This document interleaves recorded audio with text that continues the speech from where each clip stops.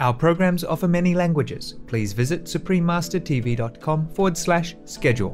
Nos programmes offrent plusieurs langues. Veuillez visiter suprememastertv.com/schedule. Nuestros programas ofrecen varios idiomas. Visiten suprememastertv.com/schedule. Nossos programas oferecem vários idiomas. Acesse suprememastertv.com/schedule. हमारे कार्यक्रम पेश किए जाते कई भाषाओं में कृपया देखें suprememastertv.com/schedule。我们的节目提供多种语言，请看 suprememastertv.com/schedule。 Rancangan kami menawarkan banyak bahasa. Sila kunjungi suprememastertv.com/katapan-schedule. برامجنا متوفرة بالعديد من اللغات. يرجى زيارة suprememastertv.com/schedule. Наши программы предлагают много языков. Пожалуйста, посмотрите suprememastertv.com/schedule. Acara kami menyediakan banyak bahasa. Silakan lihat suprememastertv.com/schedule. Many things the Buddha taught because Ananda asked. So he has a great compassion also. Yes. If Ananda did not ask, we would not have all this. Maybe Buddha did not think about it. And if Ananda did not ask on behalf of the mothers of Buddha, then we would not have any nuns, Buddhist nuns nowadays. Please continue watching to find out more. Supreme Master Chun Hai's lectures are not a complete meditation instruction. Please do not try alone. For free of charge guidance, please visit godsdirectcontact.org or contact any of our centers near you.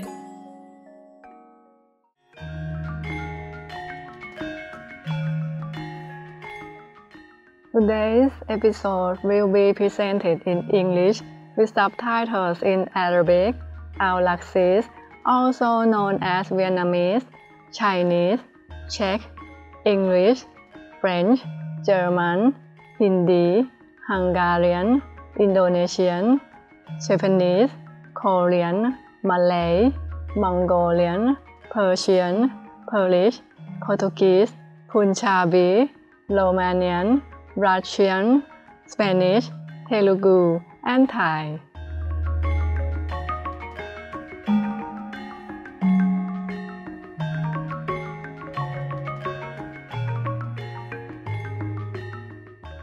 ดีใจที่ได้พบคุณผู้ชมที่มีเมตตาฉันชื่อธรรมรัตน์จากกรุงเทพในประเทศไทยที่มีอัธยาศัยดีผู้คนของเรามีความสุขในการฉลองการดำรงอยู่ที่มีค่าของคุณ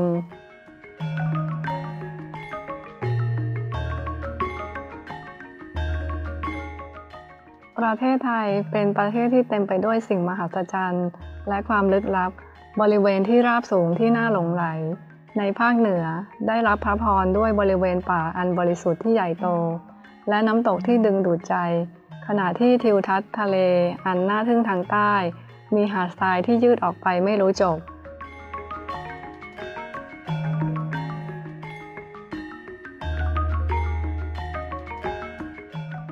ท่ามกลางหมู่เกาะหลายร้อยแห่งภูเก็ตและพัทยาเป็นที่นิยมสำหรับวันหยุดพักผ่อนของครอบครัวและแน่นอนเมืองที่มีชีวิตชีวาของกรุงเทพเต็มไปด้วยการผจญภัย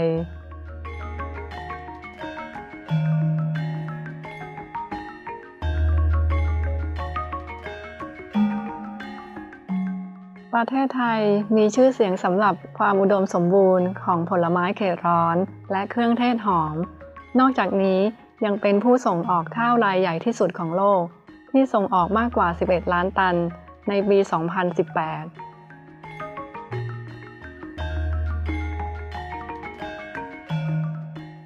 ในฐานะประเทศพุทธศาลเจ้าและวัดนับไม่ถ้วนปกป้องประเทศและมอบสันติสุขให้คนไทยที่อัธยาศัยดีและเอื้อเฟื้อเผื่อแผ่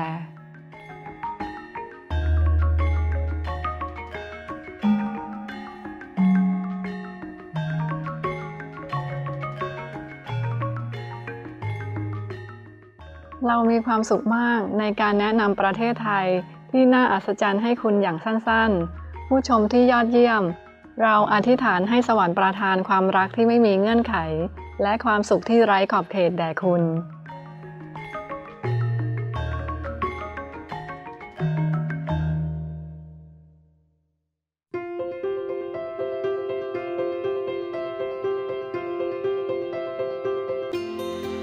3 ทศวรรษท่านอนุตตราจารย์ชิงไห่ได้ทำให้โลกของเราสว่างไสวด้วยคำสอนจากสวรรค์ของท่านอาจารย์ผู้รู้แจ้งอย่างสมบูรณ์ท่านถ่ายทอดการทำสมาธิวิถีกวนอิมสู่กลุ่มคนที่ปรารถนาที่จะค้นพบธรรมชาติของพระเจ้าภายในทันทีและเพื่อบรรลุหลุดพ้นจากสังสารวัฏชั่วนิรันดร์ในชาติเดียววิถีกวนอิมเป็นที่ปฏิบัติกันโดยอาจารย์ผู้รู้แจ้งทุกพระองค์อาทิเช่นพระพุทธเจ้าขงจื้อกูรูนานักพระเยซูคริสต์เล่าจื้อพระกฤษณะพระมหาวีระพระศาสดามูฮัมหมัดขอสันติสุขจงมีแด่ท่านและท่านอื่นๆอีกมากมายท่านเน้นย้ำว่าถ้าเราจดจำพระเจ้าเสมอรับใช้ผู้อื่นอย่างไร้ตัวตนและทำตามกฎจักรวาลเราจะเข้าถึงศักยภาพสูงสุดของมนุษย์และจะเข้าใจจุดมุ่งหมายของเราบนโลกอย่างแท้จริงท่านอนุตตราจารย์ชิงไห่เป็นตัวอย่างพิเศษที่ยังคงอยู่ของความเมตตาท่านส่งความช่วยเหลือด้านวัตถุและการเงินและความรักอยู่เสมอให้กับผู้ลี้ภัยผู้ไร้บ้านเหยื่อภัยพิบัติทางธรรมชาติและงานบรรเทาทุกข์อื่นๆที่จำเป็นท่านอนุตตราจารย์ชิงไห่ได้ขอบคุณอย่างลึกซึ้งต่อพระเจ้าอันเป็นที่รักสำหรับความช่วยเหลือทางการเงินความสะดวกสบายและการสนับสนุนแก่ผู้ที่เดือดร้อนและจำเป็นและหรือเพื่อเหตุที่ดีใดๆมานานนับปีในฐานะเป็นเรือที่ต่ำต้อยสำหรับเฮียคำศัพท์เป็นกลางสำหรับ his her ความเมตตาและความรักต่อลูกๆที่มีค่าของพระองค์ท่านอนุตตราจารย์ชิงไห่ขอบคุณทุกท่านด้วยความเคารพบุคคลพิเศษองค์กรต่างๆบรรดาผู้นำและรัฐบาลต่างๆสำหรับความจริงใจทั้งหมดของท่านความรักการสนับสนุนอย่างต่อเนื่องขอให้สวรรค์อวยพรท่านตลอดชั่วนิรันดรพวกเราสมาชิกสมาคมอนุตตราจารย์ชิงไห่นานาชาติใคร่ขอขอบคุณยิ่งอย่างจริงใจสำหรับความมีน้ำใจของท่านขออวยพรให้ท่านได้รับสิ่งที่ดีที่สุดท่านอนุตตราจารย์ชิงไห่ได้รับการสนับสนุนและความรักจากองค์กรต่างๆสื่อรัฐบาลและบุคคลต่างๆเช่นเดียวกับรางวัลมากมายจากพวกเขาอาทิเช่นรางวัลสันติภาพกุซซี่ปี 2006 และได้รับการพิจารณาเข้ารับรางวัลโนเบลสาขาสันติภาพแห่งตะวันออกรางวัลผู้นำจิตวิญญาณโลกในปี 1994 รางวัลมหาวีในปี 2008 วันที่ 22 กุมภาพันธ์และ 25 ตุลาคมทั้ง2วันถูกประกาศว่าเป็นวันอนุตตราจารย์ชิงไห่พลเมืองกิตติมศักดิ์ของสหรัฐอเมริกาและอื่นๆและได้รับเกียรติตลอดหลายปีที่ผ่านมาด้วยรางวัลอื่นๆมากมายและรางวัลสำหรับการกระทำที่ใจบุญมีมนุษยธรรมอันโดดเด่นของท่าน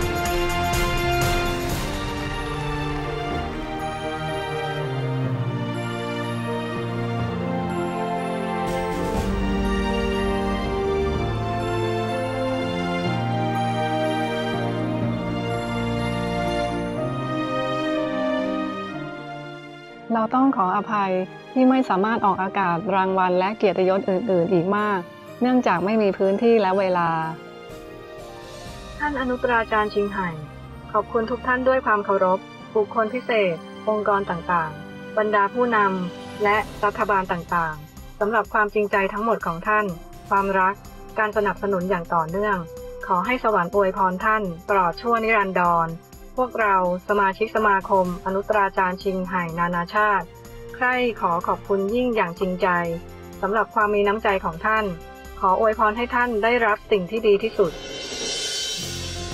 อย่างที่แท้จริงสำหรับเพื่อนสัตว์ที่งดงามของเราท่านอนุตตราจารย์ชิงไห่ส่งเสริมการทานอาหารจากพืชที่สงบสุขและเปลี่ยนด้วยรักและจินตนาการว่ามวลมนุษยชาติตื่นขึ้นรับรู้ถึงความศักดิ์สิทธิ์ของทุกชีวิตโลกทั้งโลกเป็นวีแกนที่สงบสุขและรุ่งโรจน์เป็นโลกที่สัตว์และคนใช้ชีวิตด้วยความปรองดองผาสุก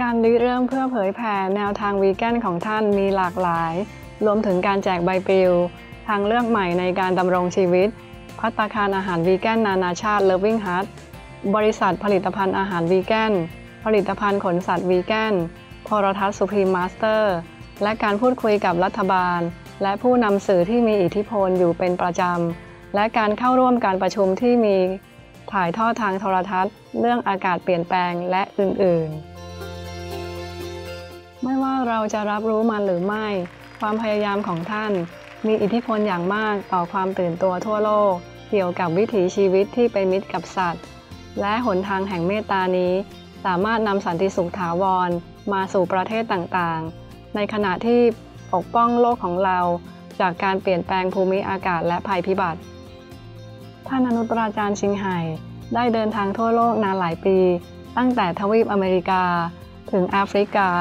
จากยุโรปถึงโอเชียเนียและจัดปาฐกถาหลายร้อยครั้งกับสาธารณชนและลูกศิษย์ของท่านในหัวข้อทางจิตวิญญาณต่างๆหลากหลายหัวข้อวันนี้เราได้รับพระพรที่จะนำเสนอการบรรยายธรรมที่ลึกซึ้งเรื่องหนึ่งชื่อว่าพระสูรางคามสูตรสภาวะถูกครอบงำของสังขารขันธ์ตอนที่1ของ8ตอนในระหว่างอาจารย์และลูกศิษย์ให้ไว้ในภาษาอังกฤษในวันที่ 28 ธันวาคม 2018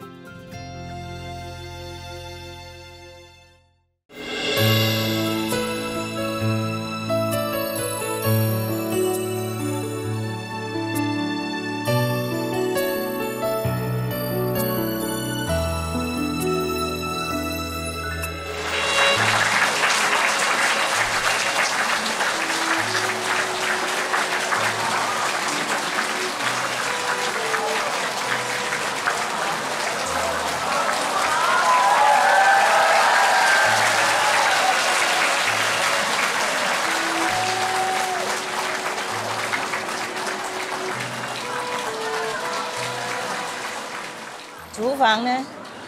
厨房人呢？哦 ，OK。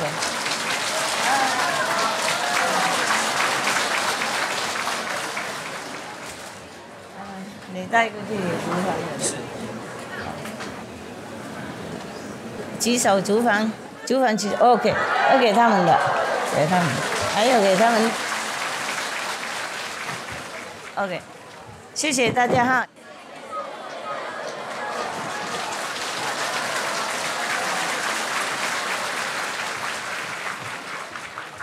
我要谢谢你们而已 ，OK？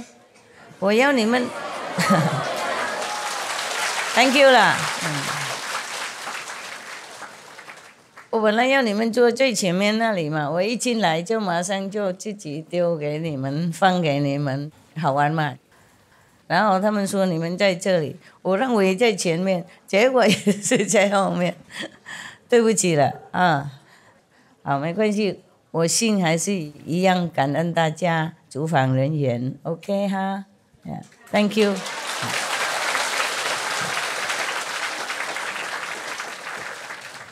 煮给几千人唱不容易哈，每天你们煮的好好啊，我不知道你们怎么弄的，不过做的好好，好像神通广大啊，好很壮。Thank you. 谢谢大家，辛苦，厨房人员是好像最辛苦的，懂不懂？哇，洗啊、擦啊、弄啊，就不停啊，不能停，多人嘛，不过大家都吃得饱吗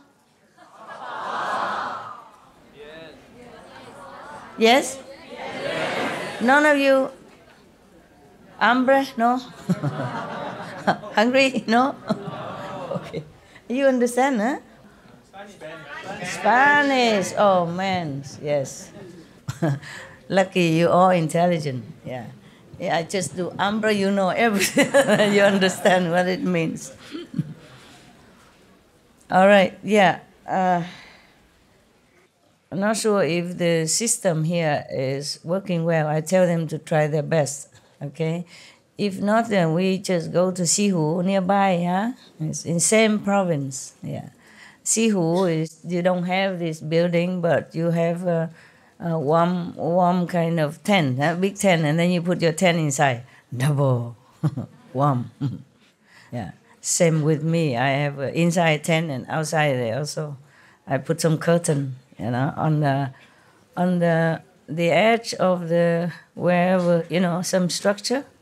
I cannot nail anything, some, but I cannot nail them all because they are iron.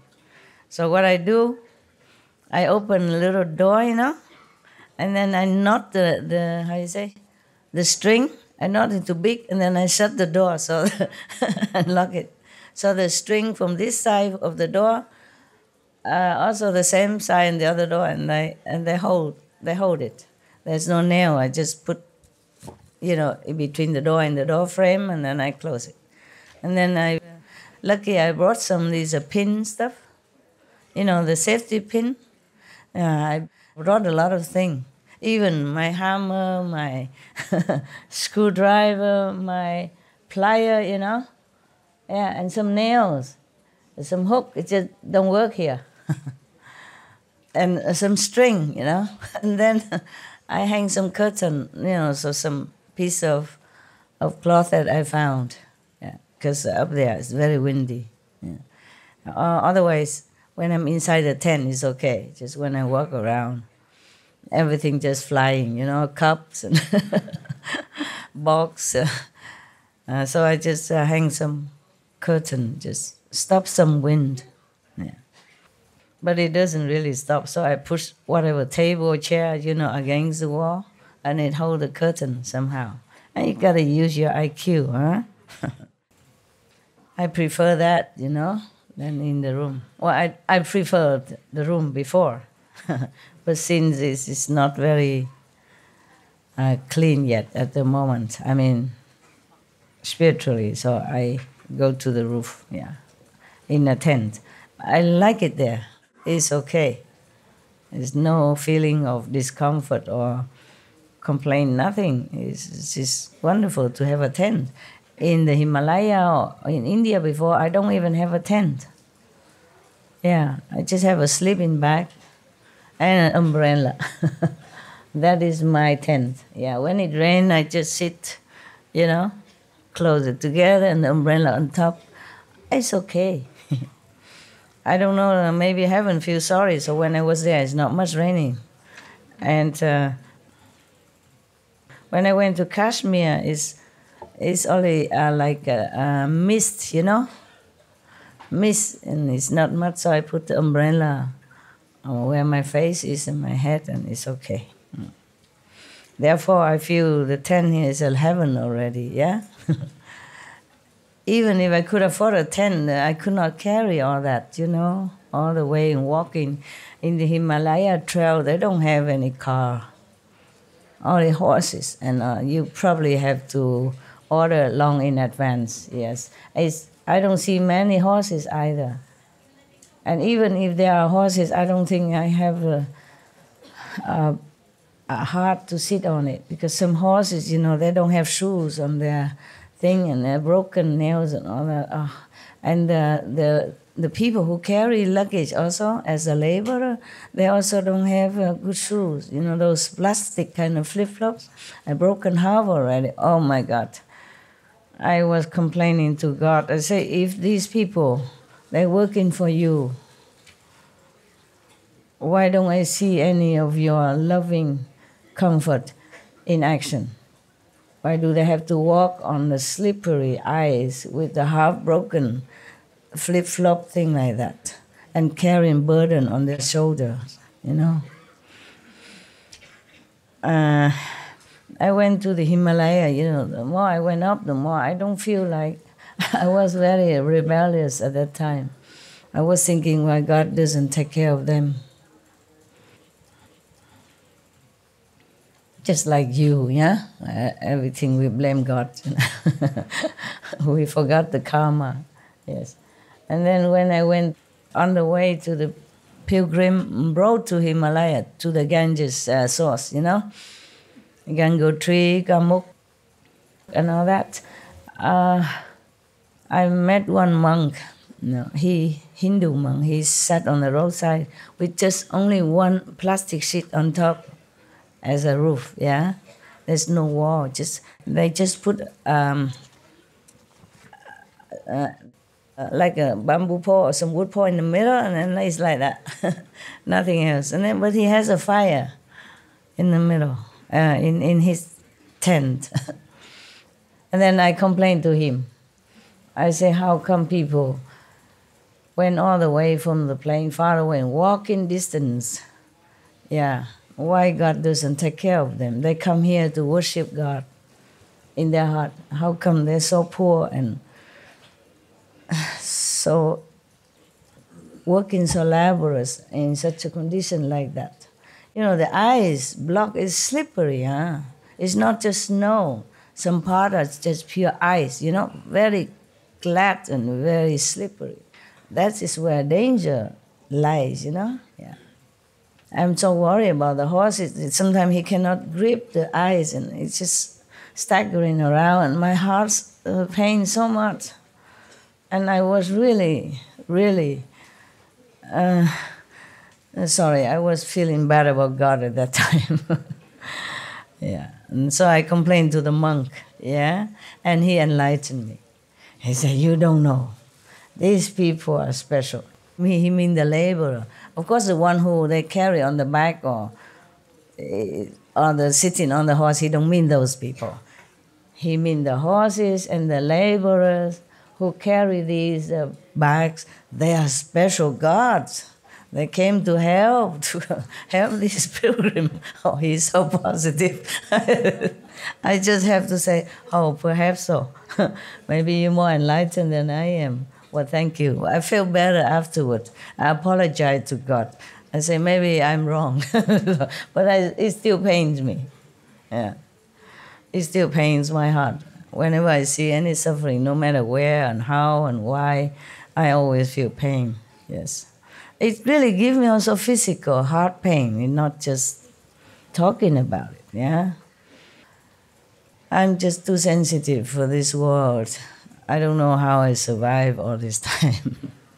And that was one of the reasons why I left home, yeah, because too many suffering on TV, yeah? And you can't just sit there and hold the husband's hands and watch all this news and feeling nothing. And that's the way I was, yeah? And then finally it sank into your heart, and then you just don't want to enjoy that anymore. You just want to find something more substantial, more real, you know, in order. If you could not help anyone, at least you understand why the world is so suffering. At that time, I did not understand why. I want to know why and how we can avoid it, okay?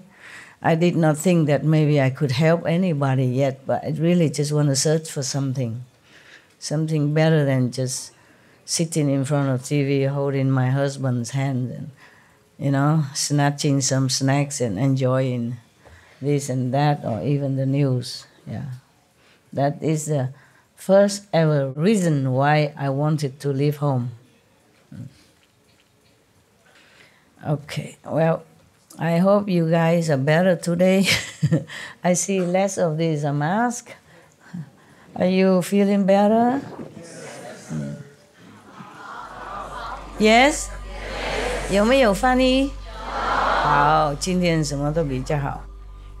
We should really thank the past masters, monks and nuns and scholars who have take time to record the Buddha's teaching after the master's nirvana, and also for the past and present persons, lay or monks or nuns who have really dedicated themselves, sacrificed their time and precious health or under any difficult situation to translate this so that I can read it to you. And we have to thank them.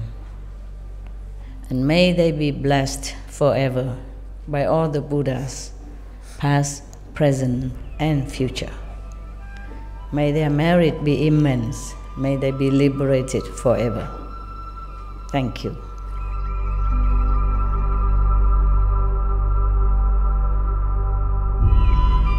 According to Buddhism and the believer and the tradition, when you read Sutra and all that, you have to put on incense, flower, and bow to the Sutra first and thank all the Buddhas and Bodhisattva in 10 directions, all respectfully, before you read it, okay? And then you cover the Sutra also with silk or, beautiful cloth, and I just make it more popular. Yeah, more easy, simple. And I apologize to all the Buddha. I say if I done something wrong, according to the tradition, my heart is full of respect. It's just that I cannot always do that. So please, all the sin, whatever I've done wrong, is all on me. At least other people, they hear the names of the Buddha, according to the Sutra, they will get benefit. Yes. So yesterday, we were reading, the Buddha was requesting his disciples and the Bodhisattvas to try their best to protect all beings. Yeah? Like he said, in the Dharma ending age, after my nirvana, all of you should pass on the Tathagata teachings so that all living beings can awaken to their meaning. Do not let the demons of the heavens have their way. Offer protection so that all can realize the unsurpassed way. It is like this. The Buddha knew after his nirvana, there will be somebody or anybody or a lot of body come up, maybe just wearing the monk robes, or maybe just pretend to be Vimalakirti number 2nd or number 3rd, and teaching people the Buddha's teaching without understanding anything.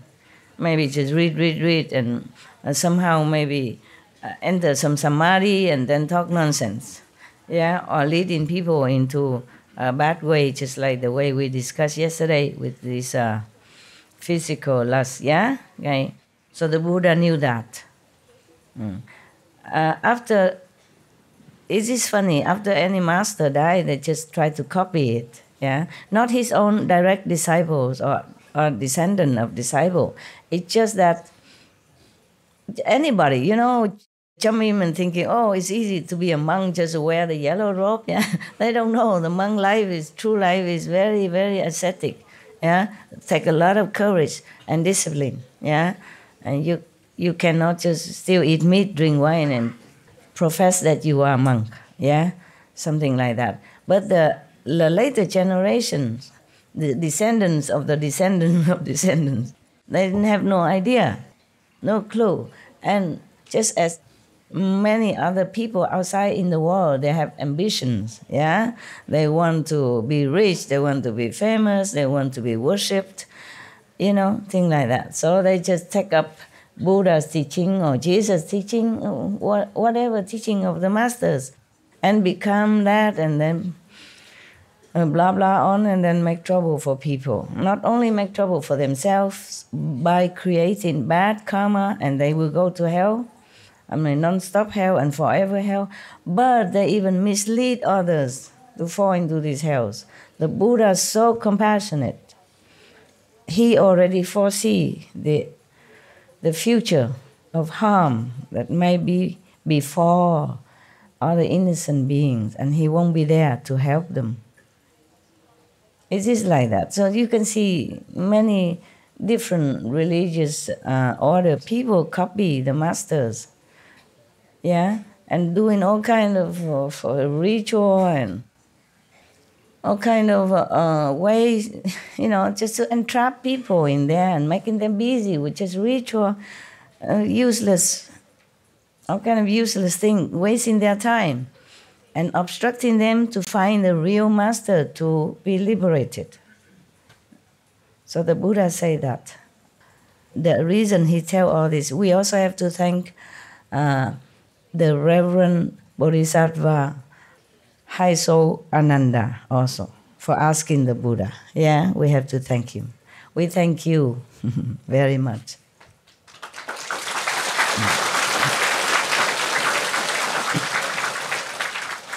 Many things the Buddha taught because Ananda asked.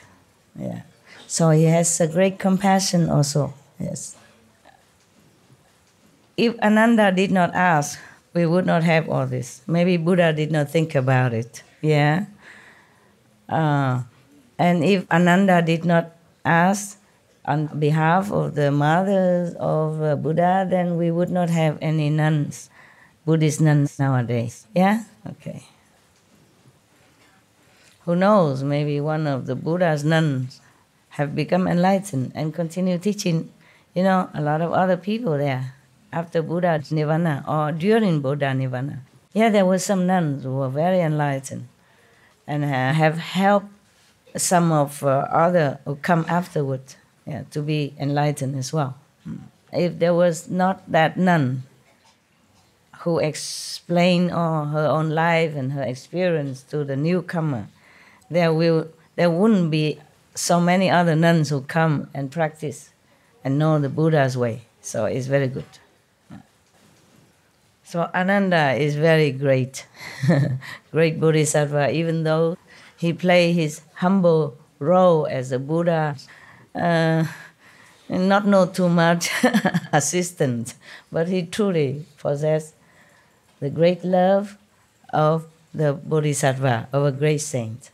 You should know, Buddha or Bodhisattva don't always appear great or sitting on a high chair to talk to people. They do many different ways to lead different sentient beings.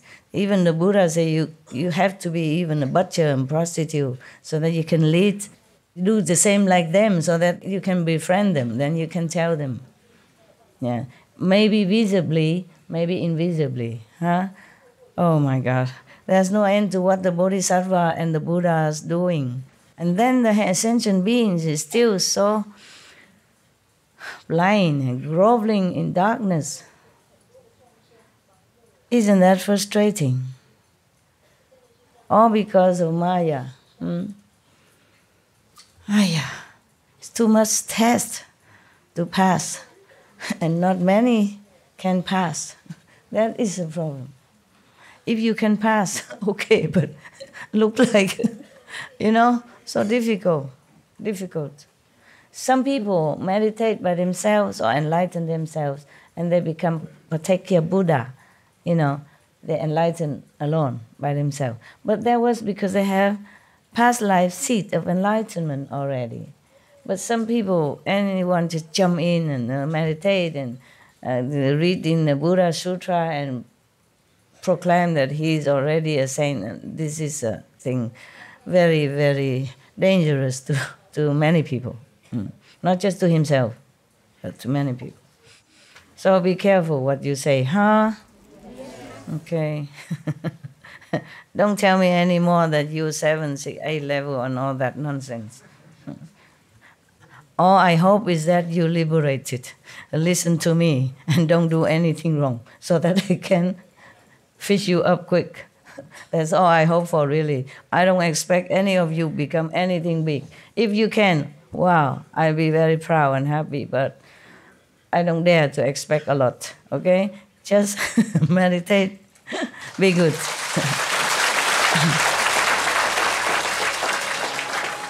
But who knows, you can be Buddha, you know? Not that you cannot, just I don't dare to expect less that I will be very disappointed, and then boost your ego as well, and that is the thing I want to avoid. Okay, we continue now.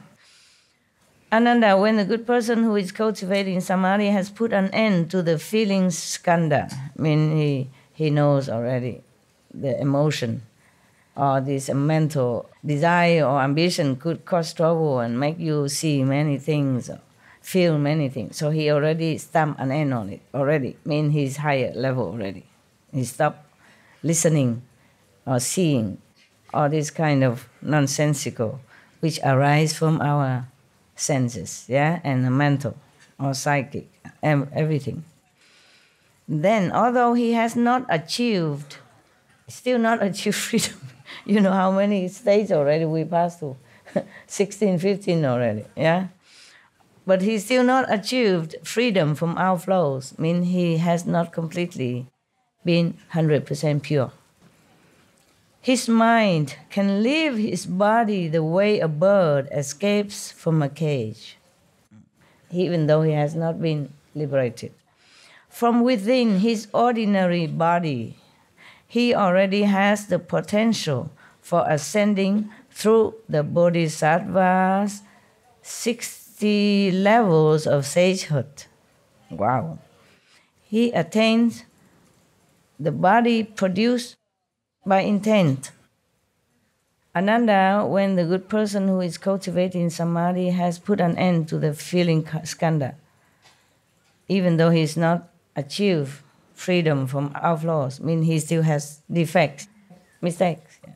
But his mind can leave his body the way a bird escapes from a cage, meaning he can always go in samadhi and leave his body. From within his ordinary body, he already has the potential for ascending through the Bodhisattva's 60 levels of sagehood.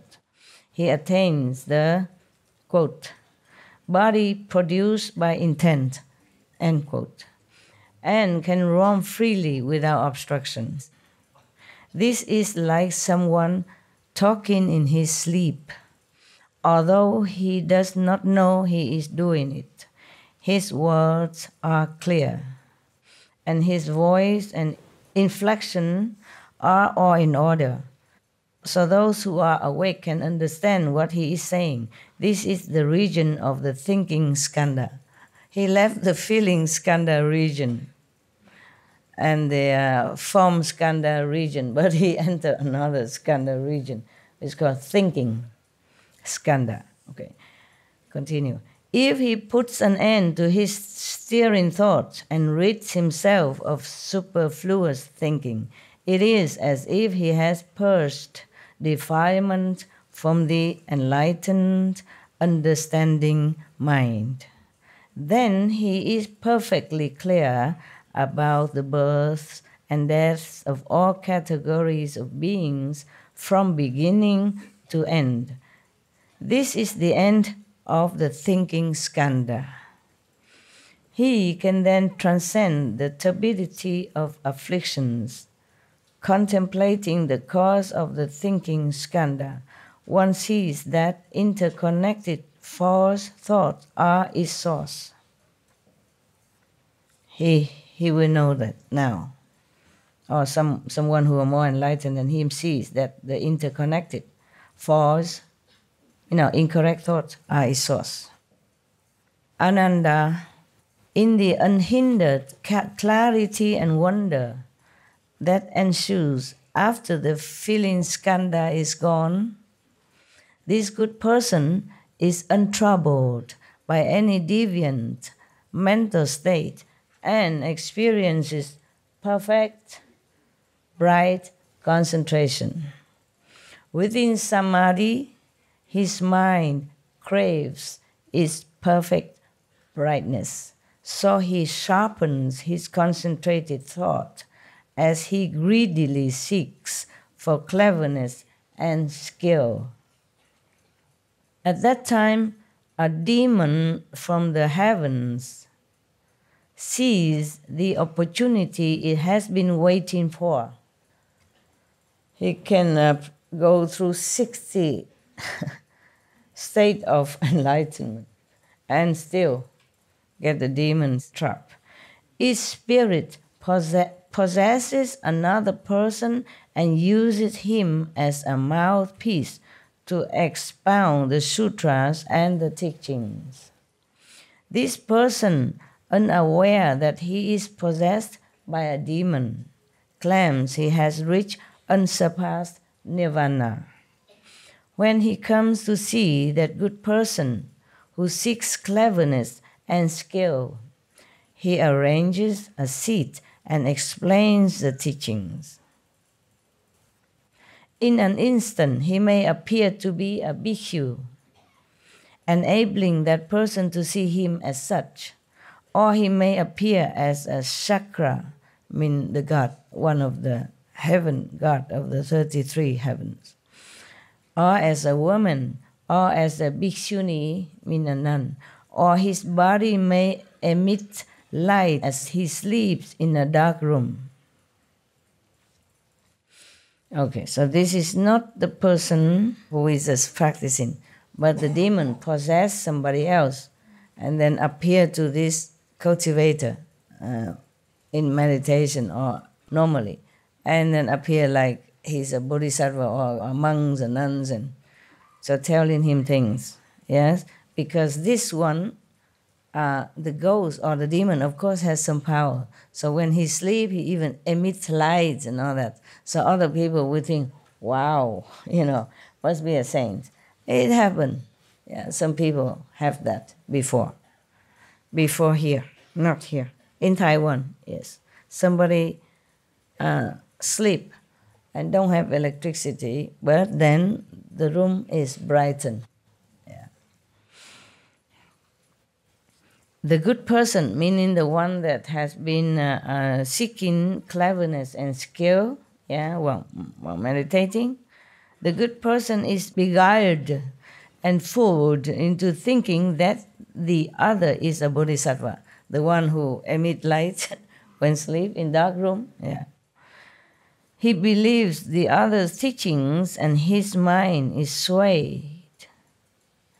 He breaks so his mind became misled, because he believed in this demon who possessed another person and emit light and talk dharma and all that stuff. Yeah. Emit light in a dark room, eh? We would all think that that person must be a saint, right? If we saw that ourselves, or something extraordinary. Yeah, many people believe that. Some in Taiwan, happening. It happened. I don't know if it's still happening, but it happened. And people believe a lot in that person. So the person who meditates and passed through so many stages already still seek cleverness and skill. So this good person have been preached by the demons possessed person. And now he think that that person who is possessed by demon is a bodhisattva, a saint. Therefore, this so-called bodhisattva was preaching to him, and then he believed it. So his mind wavered. So he breaks the Buddha's moral precepts. Oh, that's bad. Not just misled, but break the precepts. And covertly indulges in his greedy desires, many desires. Whatever he desired, he fulfilled it. He indulged in it. So the other person is fond of speaking about calamities, auspicious events, and unusual changes. He may say that a Tathagata has appeared in the world at a certain place. He may speak of catastrophic fires or wars, thus frightening people into squandering their family wealth without reason.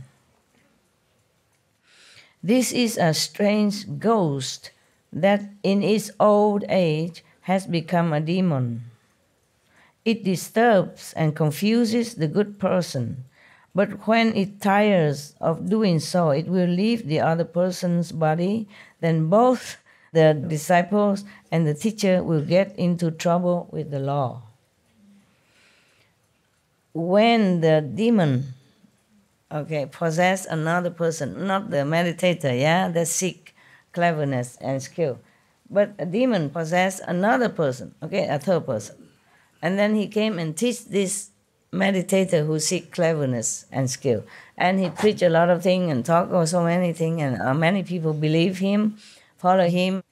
And this ghost or this demon tired of the game, he left. And then the person who was possessed before became nothing. And the so-called disciple, the meditator, also became, both of them became nothing again. Or sucked up the energies and strength and power and faith or whatever. And they continue to do bad things. Because the so-called master taught him that. Both of them continue to do bad things. But without the power of protection of that demon, they both will be caught by the law.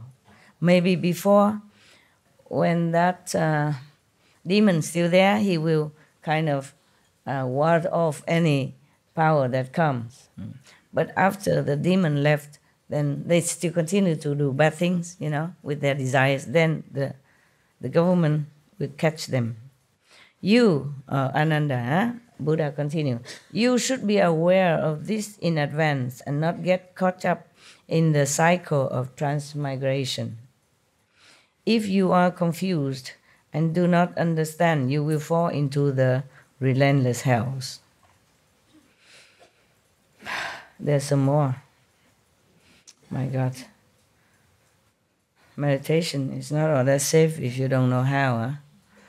Kuan Yin is the safest already.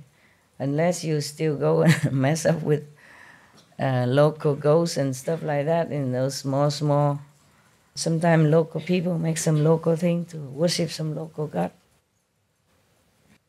And if you come worship them, sometimes they possess you if they like you.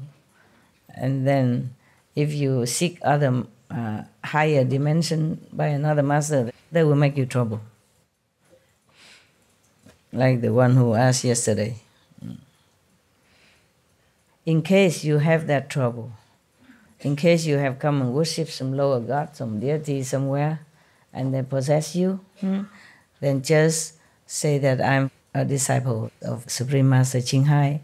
If you leave me alone, she might be able to help you to elevate your status.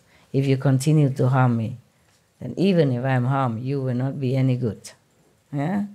So you leave me alone and I practice, I can share some of the merit with you. And I might pray to my master to help you, okay? Then they will stop giving you headaches. Do not despise them or anything. Just say thank you for helping me all this time, or being with me somehow. Help me in any small way, but I want to study with Master Ching Hai. Yeah? Just leave me alone and you'll be benefited. Better than harming me.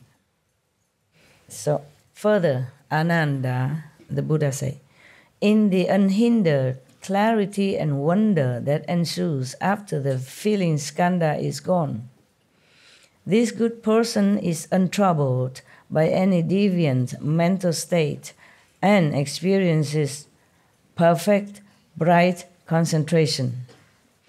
Within samadhi, his mind craves to roam about, so he lets his subtle thoughts fly out as he greedily seeks for adventure. Still have ambition, still have not stopped. At that time, a demon from the heavens sees the opportunity it has been waiting for. Its spirit possesses another person and uses him as a mouthpiece to expound the sutras and explain the teachings. Of course, he cannot explain well. It's just because somebody don't understand, don't know. So whatever, stalking will do. The evidence abounds. Yeah, you can see everywhere people go and preach and talk, repeat the sutra, repeating the Bibles or any others of past master teachings. Even though they don't understand or they just explain nonsense, a lot of people come and follow, offering all kind of possession, money, and worshiping them. You can see it, all over the world. Jesus also warned us that beware of the wolf in the lamb's clothing. So the person who has been possessed, of course he doesn't know. He's been blindfolded and seduced or bewitched by the power of the demon from heavens. From heavens, mind you, very powerful, okay? Not just a normal demon from your local little memorial place outside in the corner of the street. No, from heavens. So imagine how powerful he can be. At least more powerful than us, the human, in the human bodies, understand? But if you are straightforward, you keep the moral precept, at least the 5 precepts only, that's good enough. No one can touch you. No one can touch you, and don't worship anyone except God. Even if you don't find any master, if you don't believe me, just worship God only. God Almighty only, okay? Or Buddha, truly Buddha in your heart. You just ask for the true Buddha, worship maybe Shakyamuni Buddha, Amitabha Buddha, or God Almighty, or Jesus in your heart. You hold on to that, okay? If you ever doubt me or got out of here or got out of my circle, believe in God, believe in Buddha. Don't go worship any lower God. Or even gods from heaven, yeah? They might mislead you and you'll be in trouble. Rather, don't have any master or any spirit or anything, okay? Just worship God until you're clear whom you want to follow, okay? Whom is the one worthy of your trust, okay? Rather have no one. Otherwise, you'll be misled and then it's too late, Too late to turn around. Your life is precious, I tell you. If you lose this life, you never know when you get it again. You never know when you can find master again, true master. Many masters are enlightened, but what degree? Some are just 3rd degree, or 4 level, yeah? 4 is not bad already. Mostly just 3rd. They are enlightened. Not yet not, but not enough. Okay, not enough to liberate you. Some of my former teachers, I had to have them to bring them to the higher level, at least to the 4th level. Maybe cannot bring to the 5th immediately, but the 4th, they are liberated. Because I also thank them for helping me, for loving me, for doing their best. Whatever they know, they teach me. Maybe they only know that much, but they taught me with all their best. At least they don't lead me astray somewhere, okay? Go and worship demon or some magical things, yeah? Yeah, at least.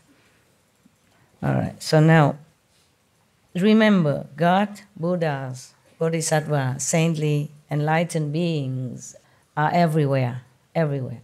What I mean is everywhere, wherever you are. Their essence, yeah, their souls, their spirit, always everywhere. And if you sincerely pray, they will help you. If you don't have any master, sincerely pray, mend your way, be vegan, keep the good moral conduct as you know it, from the church or from the Buddhist temple, from the Buddhas or from other religious precepts. If you don't believe me for any reason, be a good person, keep the precepts, worship God and Buddhas. No lower God, no lower spirit or anything like that. They could harm you and then you can't get out. You can't get out of their clutch. And then even later, if you go find a master again, they make trouble for you. Yeah, they can. Because you were connected with them already and you worship them. And they control you already. And now you want to leave them? Oh, not that easy. I'll show you who's powerful. In the human body, you are helpless. You're helpless. So just hang on to the pure teaching. That's why when the 10th Guru of the Sikh died, he said, just trust the Granth Sahib, the teaching of the past Sikh master, because it's pure, at least. It won't lead you astray. Yeah, if you don't find any master, worship that. Because at that time, he didn't see any master that on the planet. Or maybe he could not see. Maybe the master has not appeared as a master. Maybe just born or maybe just ready, but not officially, yeah? So he say worship the Granth Sahib. But that is for the direct descendants, okay? Direct disciples, and maybe descendants of the disciple, but not after that, huh? After that, you must find a master. The same reason why you found the 10 guru, Sikh guru or the Guru Ramdas or Guru Nanak in the first place. The same reason. You found this master, the same reason you continue to have to find another master, not rely on only teaching. But if you cannot find, then have to rely on the precept and the teaching, okay? Yeah. So continue, huh? This person still break the Buddha precepts and indulges in his greedy desires. The other person, meaning the one possessed, is fond of saying that Buddhas are appearing in the world. He claims that in a certain place, a certain person is actually a transformation body of a certain Buddha. Or he says that a certain person is such and such a Bodhisattva who has come to teach humankind. People who witness this are filled with admiration. Their wrong views multiply and their wisdom of modes is destroyed. It's terrible when somebody just talk like that, harming so many souls. This is a drought ghost that in its old age has become a demon. It disturbs and confuses the good person. But when it tires of doing so, it will leave the other person's body. Then both the disciples and the teacher will get into trouble with the law. Because they continue to do bad things, indulging in low desire, despite the moral conduct or despite the law. So, of course, after the demon left, they have no more power. Then the law will catch them at the end. Not just misleading people, but having trouble with the law as well. My God, I'm telling you, everybody's a victim, huh? Tell you. You should be aware of this, I mean Ananda and his assembly. You should be aware of this in advance and not get caught up in the cycle of transmigration. If you are confused and do not understand, meaning Anand, because Anand asked him, you will fall into the relentless hell. My God, the Buddha has a lot of energy, huh? He taught all this to Ananda. I don't know, we have to cut it into 3 days, 4 days, but he continued. I don't know how many days he teach Ananda in this. I'm not sure if he teach Ananda in the physical world or he teach in the astral realm, and then when Ananda come back, he wrote it down or tell people. How can a physical Buddha teach so much? Look here. And I cut some of the 20 pages mantra already. It's no use to you. You can't repeat all that. Okay? And still continue, huh? Maybe he just said, okay, let's take a rest and have lunch and go back tomorrow, no? Because he has to go out and take alms, no? It could be maybe in the rainy day, rainy retreat. The Buddha has time every day, all day, to teach them and not go out for alms. In the monsoon season, it rains a lot. The Buddha don't let the monks go out to beg for food. But at that time, he already had a lot of disciples, so they bring food and necessity to them instead. I guess that's what it is. Because it's raining, and the monk has normally only one garment, you know, and one blanket, and one bowl, or even two. But if you keep going out every day begging for food, your clothes will not be able to dry, right? I know that because when I was in the Himalaya, I had only 2 pairs of Punjabi clothes. And even it's not rain, it gets wet quickly. And I'm so clean, and habit dies hard, you know. In my own life, anywhere, I wash my clothes clean. If any speck on it, any spot on it, oh, I cannot bear. I wash right away, yeah. So in the Himalaya, you know, sometimes it rains or sometimes no rain, but because the snow melted, and I walk all the time, and the mud spraying from my feet or from somebody else walking next to me, or from horses' feet, and spray on my white Punjabi. I wear white, 2 pair of white, cheap cotton. And then at evening, when everybody cannot walk no more because they have to stop to eat or something, I don't remember how I eat my food there. I don't remember if I ever eat. How did we do that? I can't remember eating. Okay, never mind. But everyone else, who went to pilgrim, somehow they find food. I can't remember how. Nobody cooked there. And then we go and stay in some mud house, mud floor and all that. But my clothes have some black spots from the mud. And I wash. And then it won't dry. And I wear another one. But that works only the first day. Huh? The second, the third day, the clothes always wet. And I just wear it. I wear it wet. It's not like dripping because I hang behind the fire. The fire they pay for, I didn't pay. So I hang behind people. And it somehow not dripping wet. It's just still wet. And I just wear it. And after you walk for a while, it just dry by itself. Yeah. Maybe that's why the Indian wanted to marry me. He think I'm some sort of big shot. Magical power, tough, superwoman or something. I wasn't. I was just blind. Blind from anything around me. Except want to know the truth. Blind, really blind, and my mind blank, I think. Yeah. In Germany, if you're a wife of a doctor, you're somebody, not too bad. And left that kind of life and walking alone like that. Huh?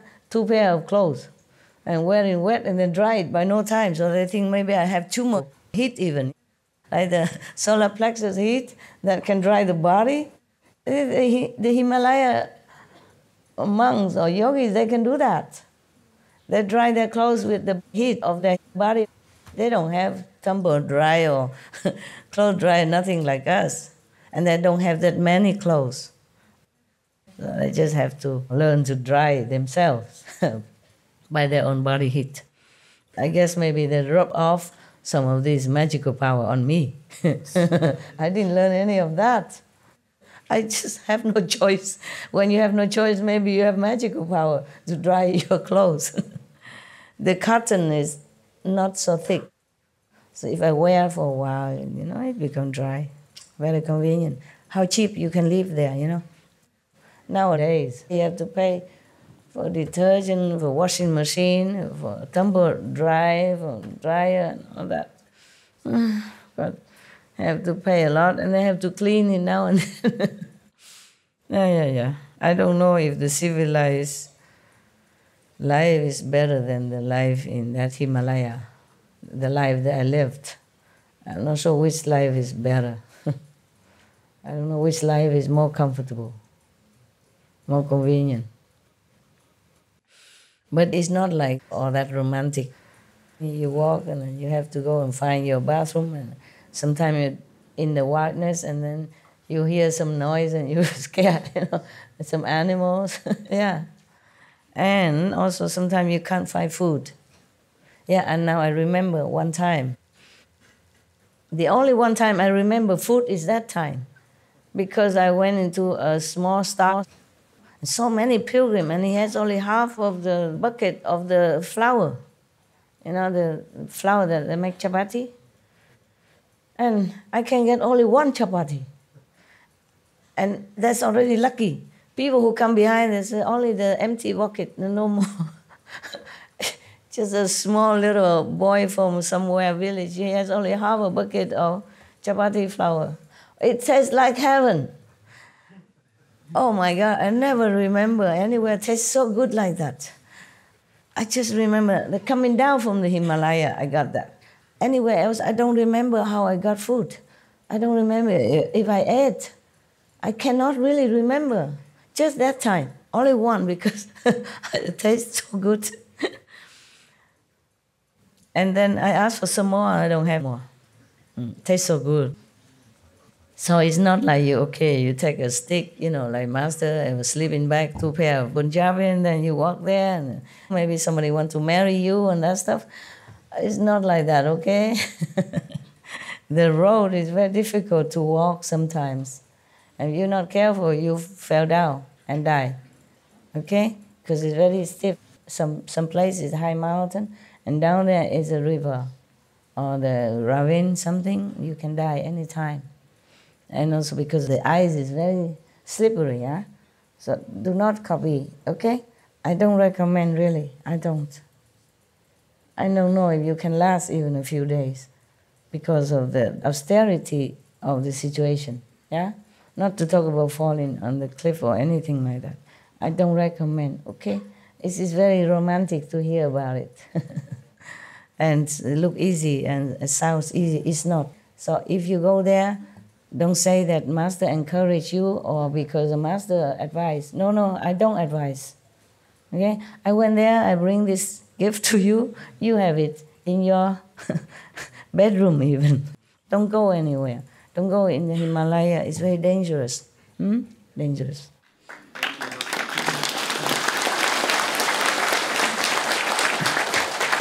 If you don't believe me, you ask this Indian brother if all the Indian think is a dangerous place or not. You tell them, brother. You tell them. That is the reason I took the shortcut. A shortcut, okay. Yeah. You tell them detail about the Indian, how do they think if you don't know where you're going and you don't know which guru to follow, you don't know which guru to find, and there is no road, nothing. So every day it snows and the road is covered, and so I'm still surprised at how the little master came back safely. Yeah, I'm surprised too, now that I know about it. I did not really know. I mean, I heard about it, but when you hear, it is like, okay, a novel story, you know, just like when you watch something on TV, you did not think anything that. But when you do it, it's different, okay? Even if you find a master, everybody looks like really enlightened. But you cannot figure out the difference. It's true. Many so-called monks or other masters just come tell me, I am the guru. I will teach you this, I will teach you that. It's true. And after I stay with them a few days, I know it's not what I want. Yeah, I also don't know how I went back here. It's not only finding the master, but the road and all that, very difficult. Yeah, every comfort that you think you might have because you have money is wrong. Even you have a lot of gold or money with you, you can't even buy food there. You can't find a hotel or anything like that. As your brother said, there's no road. You don't even know which road, and then the roads are all covered with snow and with ice. Please don't go, eh? Please don't. Master, did you go to the Manas Sarovar? They say angels come and... I went also many places. I can't remember much. Mansarovar is a lake, right? It's where you bathe and you have immortality. Yeah? It's Heaven's Lake, and in the night and angels come down. And did you go there? No, I cannot dare. Why not? It's very dangerous and risky, and probably when I'm old, just to see, I'll hire a helicopter and go. If you have helicopter. Helicopter probably is the best solution, so you don't have to walk on dangerous road or slippery road. But helicopter is not always safe in the weather. In the Himalayas, sometimes it changes so quick. Earlier, we used to have all those ideas to go and see places. Now you don't have to go anywhere, and master is there, so that's enough. It's not much that you can search there, okay? Yeah. It's very good, yeah, for good memory, for encouraging people to practice. And it's also good if you want to see it for your satisfaction. But there's not much you can derive from it. Very dangerous, okay? Dangerous. Do they have tiger in the Himalaya? No. Bears? Yeah, bears are. Yeah. Big. Oh, whoever the biggest in here, they're bigger than you. Yeah. And if they roar, your soul leave the body without meditation. No need master. They just roar and come to you, and then your soul just leave automatically, you know? Easy. Especially when you go out in the wild looking for a private place to do your business. Oh, man. Yeah, it's not all that romantic, okay? Okay, now the person is in good state of samadhi, but he is still greedy. It's not about greed, but maybe too anxious, too fanatically want to seek union, spiritual oneness, yeah? And so he clarifies his concentrated thought as he greedily seeks for union with God or the divine or whatever. That even still not good. You just let things take its course is better than pushing it. Huh? Because if you're so greedy in such a way or so fanatically seek for union with God when you're not ready, then the demon from the heavens sees the opportunity it has been waiting for. Its spirits possess another person and use him as mouthpiece to come to you and explaining, you follow me, you will go union with God, etc., etc. Same like if any master would tell you. This person, unaware that he is actually possessed by a demon, this is the third person, yeah, not the meditator, claims that he has reached unsurpassed nirvana. When he comes to see that good person who seeks union, he arranges a seat and explains the teaching to him. Neither his own body nor the bodies of those listening to the lecture go through any external transformations, but he makes the minds of the listeners become enlightened before they even hear him speak. So they experience changes in every thought. They may have the knowledge of past lives or the knowledge of others' thoughts. These are what we call, you can read other people's mind, yeah? One of those power that you can acquire through meditation. But there's nothing much, okay? You can have it to use it. You can use it if you can control it. Otherwise, you will be disturbed by everybody else's thought all day. You'll go insane, yeah? No good, no good. Maya has tried that on me once. He make me hear people talking, see people doing things from far, far away land. I said, oh, get over there. Go away. I don't seek this kind of cheap, I say cheap game, Yeah. Yeah, the Maya try many ways to enchant you, to make you stray away from your noble, high purpose. So they may even see the hells or know all the good and evil events in the human realm. They may speak verses or spontaneously recite sutras. Each person is elated and feels he has obtained something unprecedented. See, this is all for magic. The good person is beguiled and fooled into thinking the other, the preaching one, is a bodhisattva, the possessed one. You see how powerful the demons can be, huh? So powerful. So we really are very vulnerable to all kind of cheating, all kind of misleading. Oh, really terrible. That's why I'm telling you, I feel sorry for everyone, even the worst criminal. Yeah, who knows? Maybe the demon possess him and make him do things like that. Yeah, it happens, Sometimes a criminal, they did something, and when they're out of that possessed state, they don't remember what they did. But of course, the police won't believe him. That is a problem, yeah. I feel really sorry. I feel all the beings on this planet are all victims of some sort, of some influence, either by other beings, by other humans, or by demons. That's why I'm really sorry for them. If I could die 10,000 million times so that everyone can be relieved, I would immediately do it without second thought. Because I feel so slow. Whatever master come and go, the beings are still suffering in darkness.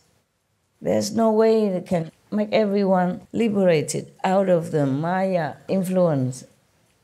And they suffer so much life after life. So, because he believed that the possessed person who preached to him is a bodhisattva, so his thoughts become entangled in lust. Yeah, he say love here, but it's not what we mean by love. In that kind of physical attachment and lust. So he breaks the Buddha's moral precepts. That's why I say lust, I don't say love, because if you have love in your heart for other beings, for other suffering people, then you won't break the Buddha's precepts, yeah? And you don't covertly indulge in your greedy desires, as the Buddha described here of the meditator who went astray. But my God, is not his fault. He just have false thinking, false concept for a moment or two, or maybe even constantly.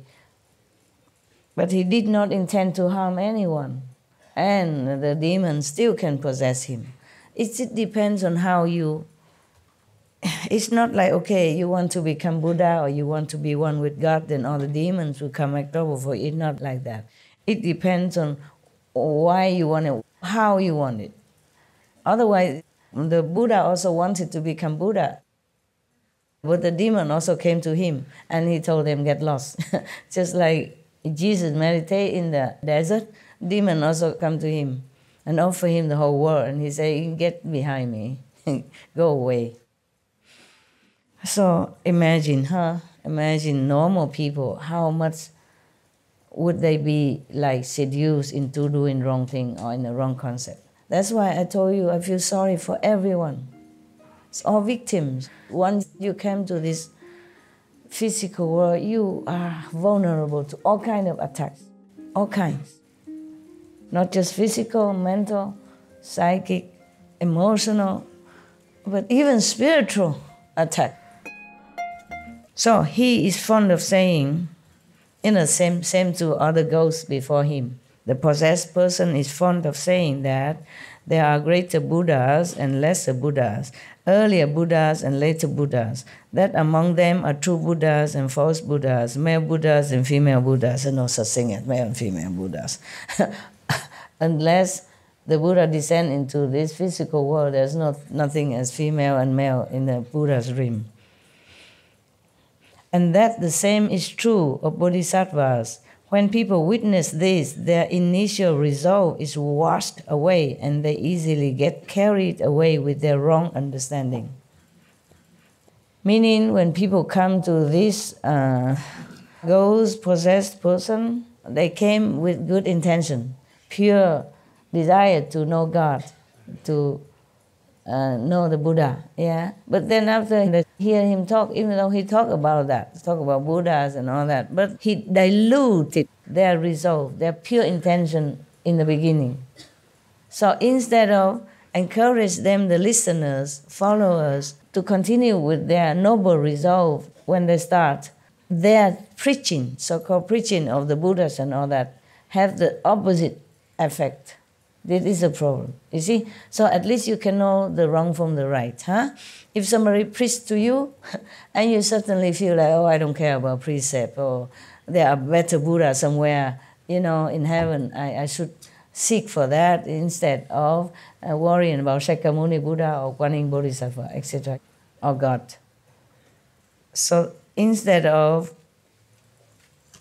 making the people have more firm belief in their belief, like believe in God, believe in Jesus, believe in Buddha, they just dilute their belief and make them feel more confused, thinking the Buddha is not too good, Jesus is nothing, etc., etc., and they lost their faith, okay? So that means this is a fake master, in any case. If they make you doubt God or the past great masters, then no good, okay? No good. This is a male ghost that in its old age has become demon. It disturbs and confuses the good person, but when it tires of doing so, it will leave the other person's body, then both the disciples and teacher will get into trouble with the law. It's similar to the above cases. You should be aware of this, Ananda and other monks, should be aware of this in advance and not get caught up in the cycle of transmigration. If you are confused and do not understand, you will fall into the relentless hells. Oh man, so many hells. Oh. Further, in the unhindered clarity and wonder that ensues after the feeling skandha is gone, meaning after the feeling skandha disappear from this practitioner, there could be many states like this happening to him, because at that time his mind is very clear, is on a high level of elevation of enlightenment. But this and that could happen to him due to his mind still not clean, still have ambition, still have desire. Yeah. Sorry, I forgot to drink tea. I don't have any tea in my house. I wanted to have one. They give me so many teas. Not that they don't give, it's just sleeping tea, relaxing tea, night-night tea, calm night, no worry tea. Oh, yeah. And then, of course, if I drink that, I say, okay, all of you, take care of yourself. You have no problem. Yeah. And the CP do what they want, okay, too. Yeah. Be happy, no worry, go lucky, right? I want to find the tea that keeps me awake a little while. I normally don't drink tea or coffee, very rarely, yeah? Except when I was in India, I was constantly hungry. So mostly the tea is always available, you know? And then you can dip some, what is that then? Huh? Tea what? Tea biscuits. No, I don't even have biscuits. You're lucky. Yeah. I have some instant noodle. No, instant noodle. I soak in it. And then, you know, it calms the stomach. No need calm tea. The instant noodle in that tea, even black tea, calm my stomach right away. Oh, man. I'm coming here to work and they give me only this calm tea, relaxing tea, good night tea, night-night tea, no worry tea. Oh man, you see my cupboard full of these kind of teas. I dig them all out, it's all the same. Upstairs same, downstairs same. They think I come here just to sleep. Huh? My God. You guys, I mean, some of you or I mean whoever that was, truly are in a very big, dreamy state of samadhi. I think the master life is so smooth. All she does is just drinking tea and go sleep. Yeah. Therefore, there's so many of this kind of tea. Just different names, but same effect, you know? Calming, sleeping, dreaming. Sweet dream tea, you know? You really had no idea how I have to work, do you? Wake up, please. I have the masala chai in my bag, master. I have it, darling. I have, sweetheart. They also give me, loving note masala chai and this ready-made instant coffee, yeah? With milk and all that. But it's too sweet. For me, I can't take it. Too much sweet, sometimes it gives you heart acid, heartburn or something. I drink that, and if I eat something that is not compatible with it, I had not too many choices, they cook for me. Here, I have no choice. And then I might have heart problem. Normally, I don't like sweet too much, except when I was in India because I was so hungry. When I finished working, I come out, no food left, only a lot of dishes, and I start washing. That also calms your hunger. You forget, for a while. And then in India, I always crave for sweet. Oh, would be lovely to have some of these, sweeter than sweet, the Indian sweet. Because the weather is hot. Yeah, oh, so many. Indian sweet is sweetest in the whole world. Sweeter than sugar, sweeter than sweet, yeah. Very sweet. And normally I don't like it. In India, I long to have some. Don't have. If we order them, they'll ship it in 24 hours, Master. I know. Thank you, my lord. You were not there. Yeah. I were nobody. Even you were there, you won't find me anywhere. I'm just one of the crowd. Yeah. Who works for the master of that ashram but has no pay, no food. even work for food is not the norm there. They forgot me. Yeah. They eat everything and they left all the dirty dishes. And one time, I went into the kitchen, because I saw the dishes from outside, from the door. I went in to try to wash the dishes. Mountains, All the disciples ate and followed the master, the guru. And I am left alone, I just finished office work. I go out, see the dishes. I went in the kitchen to work. And then after some time, I saw the master coming. He probably saw me come in the kitchen. Why long time I did not come out? What am I doing in there? There's nothing in there to eat. Not even raw food, raw potato, raw flour, nothing. After they cooked, they moved it out. You understand? Or maybe they cooked somewhere else. I don't know. Empty.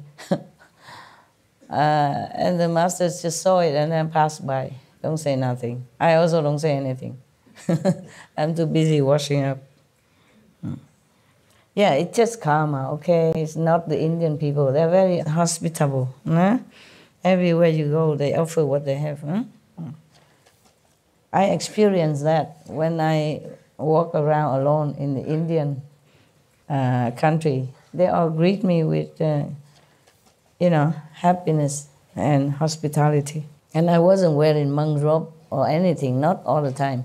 Only when some Indian tried to flirt with me because I was alone, then I begin to wear the monk robe to ward them off. Yeah. In Pune, we saw Master is wearing a sari. Yeah. I was invited there. I didn't know where Pune and what they're doing. I was invited. I thought came in there to talk. And then when I went there, just doing nothing much, just listen to their music. And then I had something, I had to leave. Yeah. I wear sari, not just there, in America I also wear sometimes. Yeah. Why you tell me that? No, we saw the videos, Master. Okay. I wear all kind of things, don't you know? My wife is Indian and she saw Master wearing sari, she felt happy. Of course, yes. And that's why I wear it, to make your wife happy. And many other wives happy. What do you think why I wear it? And she put it as a picture on the laptop, desktop picture. My guru, Indian. Yeah, they like it, of course. Wearing sari is not all that easy. It's a long, long thing. You have to know how to wrap it, otherwise it keeps falling. One layer after another keep falling, It's 5 meters. Yeah, you have to know how. Otherwise, you must have a servant who will help you. Otherwise, every layer keep falling off. It's like a spiral, yeah. You must know how to tuck in where and what. Otherwise, it keep falling, one layer after another. Yeah, it look beautiful, though, when the Indian wear it. Beautiful, yeah. All right, thank you. I ordered the sari for me when I go to India. Yeah.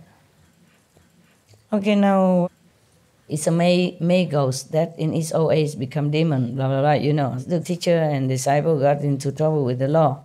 You should be aware of this. Further, in the unhindered clarity and wonder that ensues after the feeling skandha is gone, you get rid of this attachment from emotion. And then your mind is very clear and brightness everywhere. Wow, even then. This good person is untroubled by any deviant mental state and experiences perfect, bright concentration. I didn't learn all these words in English school before. What is deviant? What is samadhi? What is all kind of things. I don't think they teaching you about demons and May ghosts and all that in English school, did they? No. Okay. They don't even know what May ghosts is. They probably never heard it in their whole life. Or many incarnations never heard of May ghosts or Lee ghosts or, desire ghosts and a clever, bright ghost or whatever. My God. And we think we're the only beings on this planet, huh? Many people think they are the only beings. Everywhere. The whole universe is only us. Yeah. No one else. There's some theory thinking like that. Huh? The Buddha showed him. And then after he get rid of the feeling skandha, that he's more clear, okay? He's non-attached, no more emotional, and even he can control his emotion. That's what it is. Maybe he still has emotion, but for him, he knows it's just a state of mind. It's easy for him to control now. And he's untroubled at all by any deviant mental state and experiences perfect, bright concentration. Wow. Everyone would think you already, get to the seventh heaven, right? Within samadhi, his mind craves to know the origins of things. So he exhaustively investigates the nature of physical things and their changes from beginning to end. He intensifies the keenness of his thoughts as he greedily seeks to analyze things. Even in samadhi, how can anybody be thinking like that, huh? You would think if you are in samadhi, you are all quiet and tranquil, peaceful, still have some of this subtle thought from the mind, because the mind has been programmed, a second level, not high level. So you're programmed to think that, do that, want that. And then also the memories from this physical life. When you're born until now, you have so many images recorded, from the brain, and then transmit.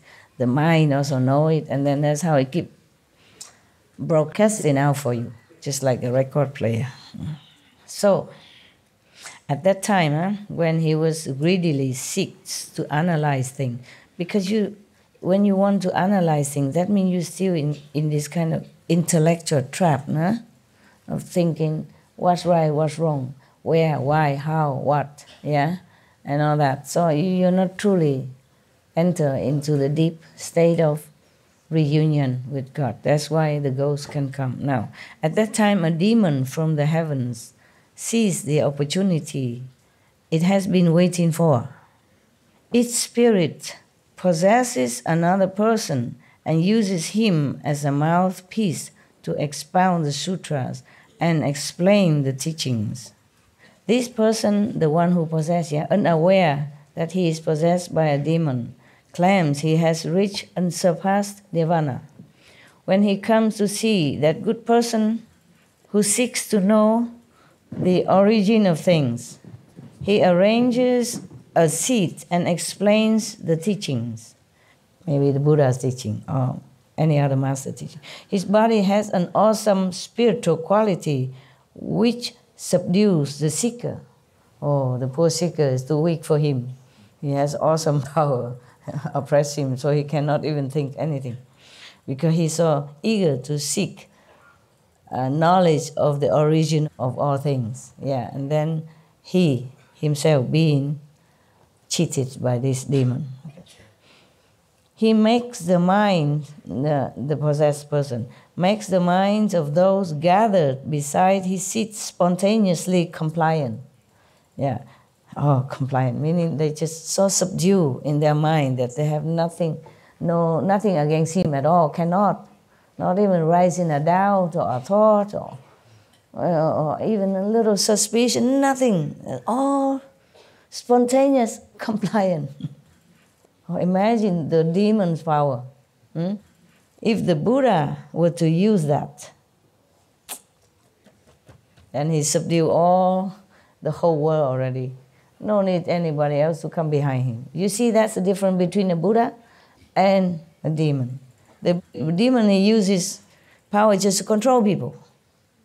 The Buddha, he has to use reason. If he used his power at all, it's because that person needs it. Maybe need to heal at that time, need to be awakened from some trouble, like Ananda, for example, and to use it to help his disciple yeah, in time of need, yeah. Otherwise, if the Buddha used all his power just to bless this person, control that person, then the whole India at that time would kneel at his feet already. No need me to sit here and repeat after him. Understand? So Buddha don't use this kind of power. Jesus did not. That's why they still can doubt him, slander him, and even kill him. You got that? That is a difference. The master like Jesus or Buddha, they are mighty, mighty, mighty. They have to be humble, to be born like a human beings, and just use reason. Use logic to tell people that this is logical, this is reasonable, you should listen. And then they listen, they believe. Then the Buddha transmit more insight power to them. Give them initiation, awaken their Buddha power, awaken their own ability and enlightenment inside. Imagine a Buddha who has been practicing eons like that, so much power, and still has to humbly be just like a normal person and let other people even doubt him, slander him, and want to assassinate him. Jesus is the same. That is the difference between black magic, demonic power, and the true power of love. People might feel love and they're drawn to him, to the Buddha, to Jesus, or feel in his benevolence, or feel in his brilliant logic, reasoning talk, then they come. But not magic power, blinding people and controlling people's mind, which they're completely just complying like that. Then you know, okay? You know, you can't resist and you feel like you're powerless. Even though maybe you think you should get out of there, or you think this master maybe not what you want, but you can't get out, like you're bounded there. Then you should know it's no, no, no, no, no. So these people who gather around this practitioner, listening to the demon-possessed person, feel helplessly subdued, just like that, sitting there, can't even think or doing anything anymore.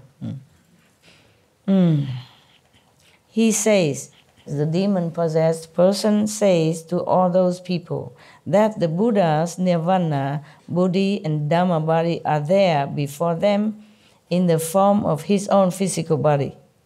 He proclaimed, the demon-possessed person proclaimed that the Buddha, is him. Proclaimed like that. He says, the successive begetting of fathers and sons from generation to generation is itself the Dharma body, which is permanent and never-ending. It sounds good, though. It sounds correct. It's just not a correct Buddha. So what you see right now are those very Buddha's lands. They make them see some hallucination. Yeah. There are no other pure dwellings or golden features. I mean, whatever the Buddha say, other Buddha land are no. Just whatever he make them see now is the Buddha's land. Those people believe and accept his words, forgetting their initial resolve, forget their faith, forget what they really wanted to do.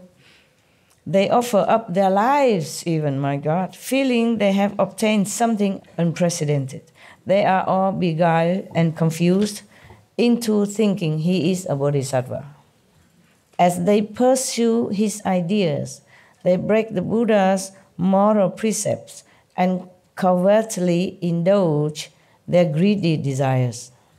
He is fond of saying that the eyes, ears, nose, and tongue are the pure land. Oh God, how can that be? And that the male and the female organs are the true place of Bodhi. Oh God. And Nirvana. Oh God. Ignorant people believe these filthy words. Probably some misled tantric teacher, This is a poisonous ghost or an evil paralysis ghost that in its old age has become a demon. It disturbs and confuses the good person, but when it tires of doing so, it will leave the other person's body. Then both the disciple, so-called disciples, and the teacher will get into trouble with the law, as usual. Procrastinating physical pleasure, sexual conduct, all that stuff. My God. But a lot of people believe it. You know, evidence told you, yeah, right? Historical evidence show it to you somewhere, in some other country. All right. The Buddha say that, you know, they get into trouble with the law. And then the Buddha say, you should be aware of this in advance and not get caught up in the cycle of transmigration. If you are confused and do not understand, you will fall into the relentless hell.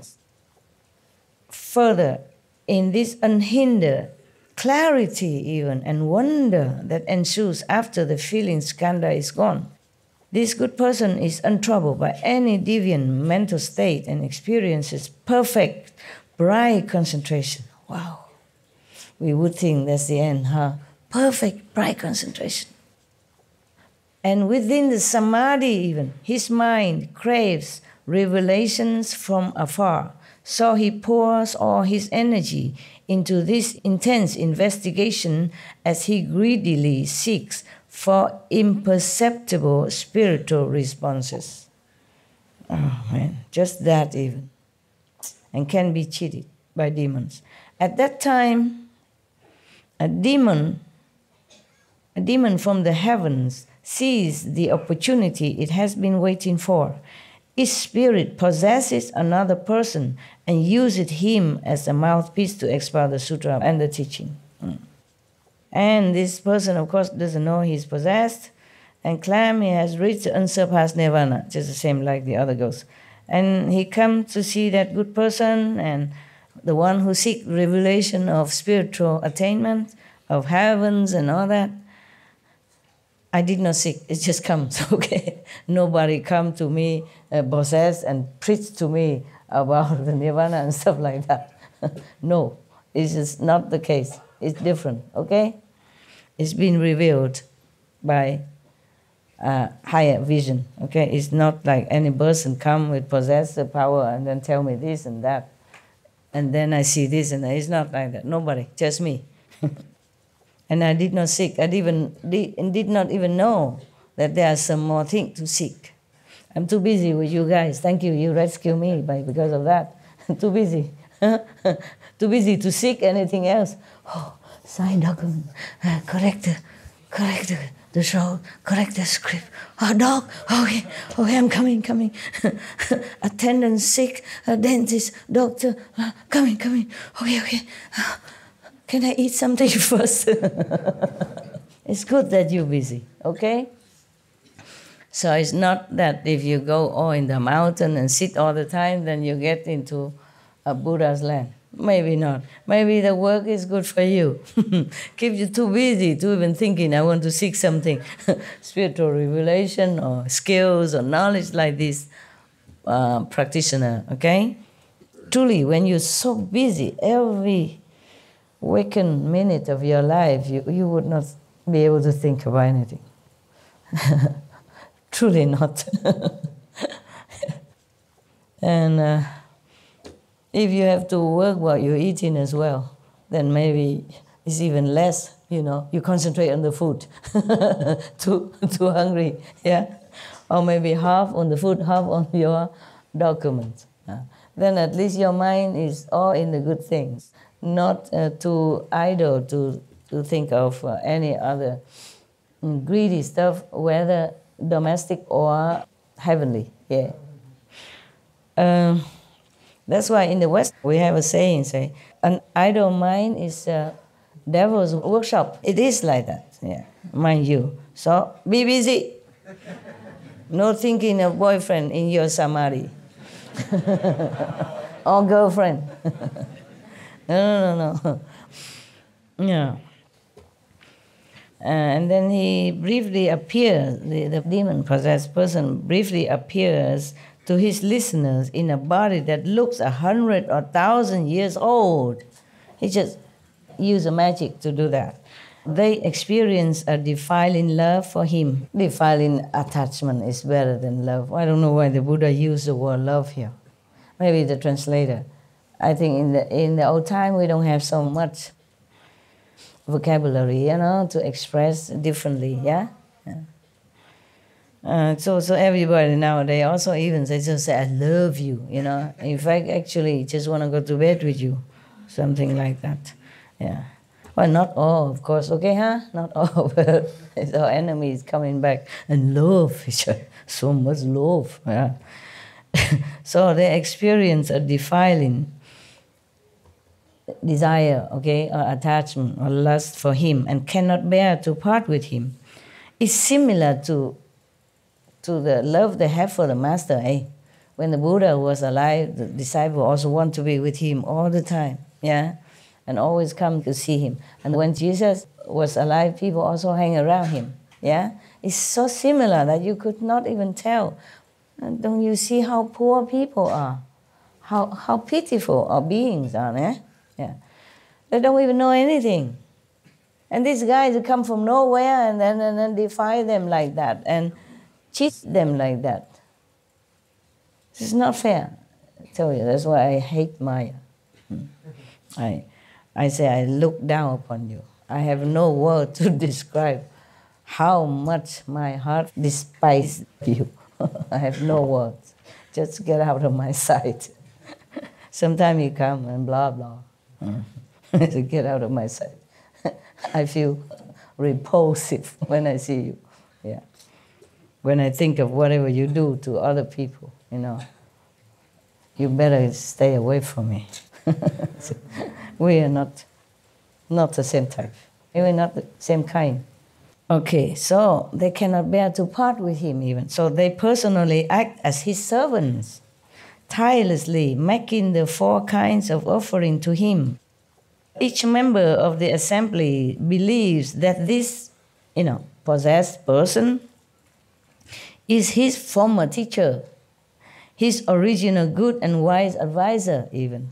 They give rise to love for his teachings and stick to him as if glue. Glue. Feeling they have obtained something unprecedented, like the other mentioned before. The good person is beguiled and fooled into thinking the other is a bodhisattva. Attracted to the other's thinking, he breaks the Buddha's moral precepts and covertly indulges in his greedy desires, like other things.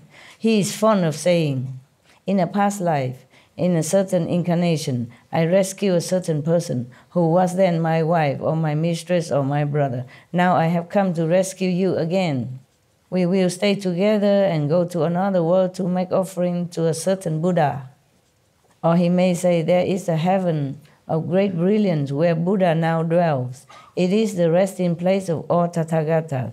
Ignorant people believe his ravings and lose their original resolve. Originally, they probably might still believe in Shakyamuni Buddha or some real Buddha in the past, and that's why they make offering and all that, and then that's why they came to hear him in the first place.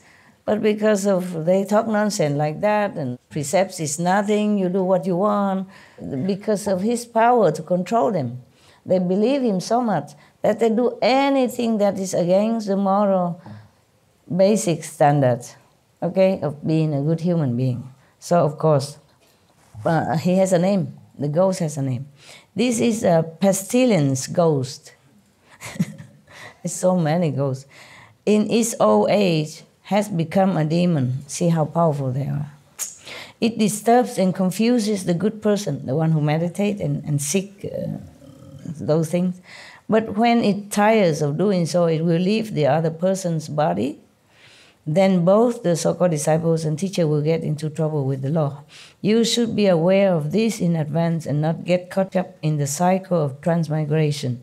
If you are confused and do not understand, you will fall into the relentless hell. My goodness. Should we continue? Is it okay with you?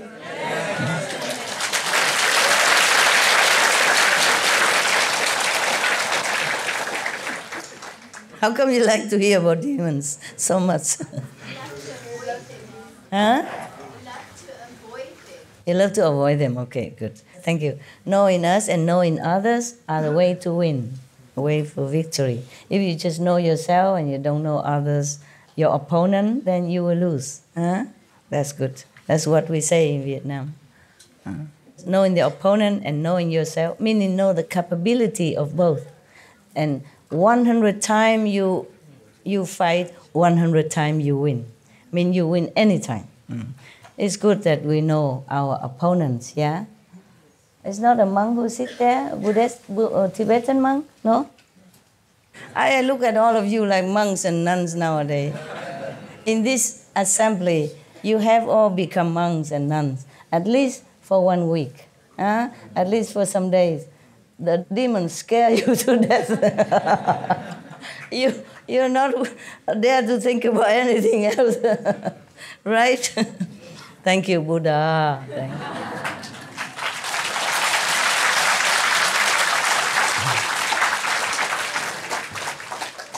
I don't know how many days the Buddha has spoken to Ananda for this, yeah, because he continue. It doesn't say here, okay, let's go have a tea break or anything.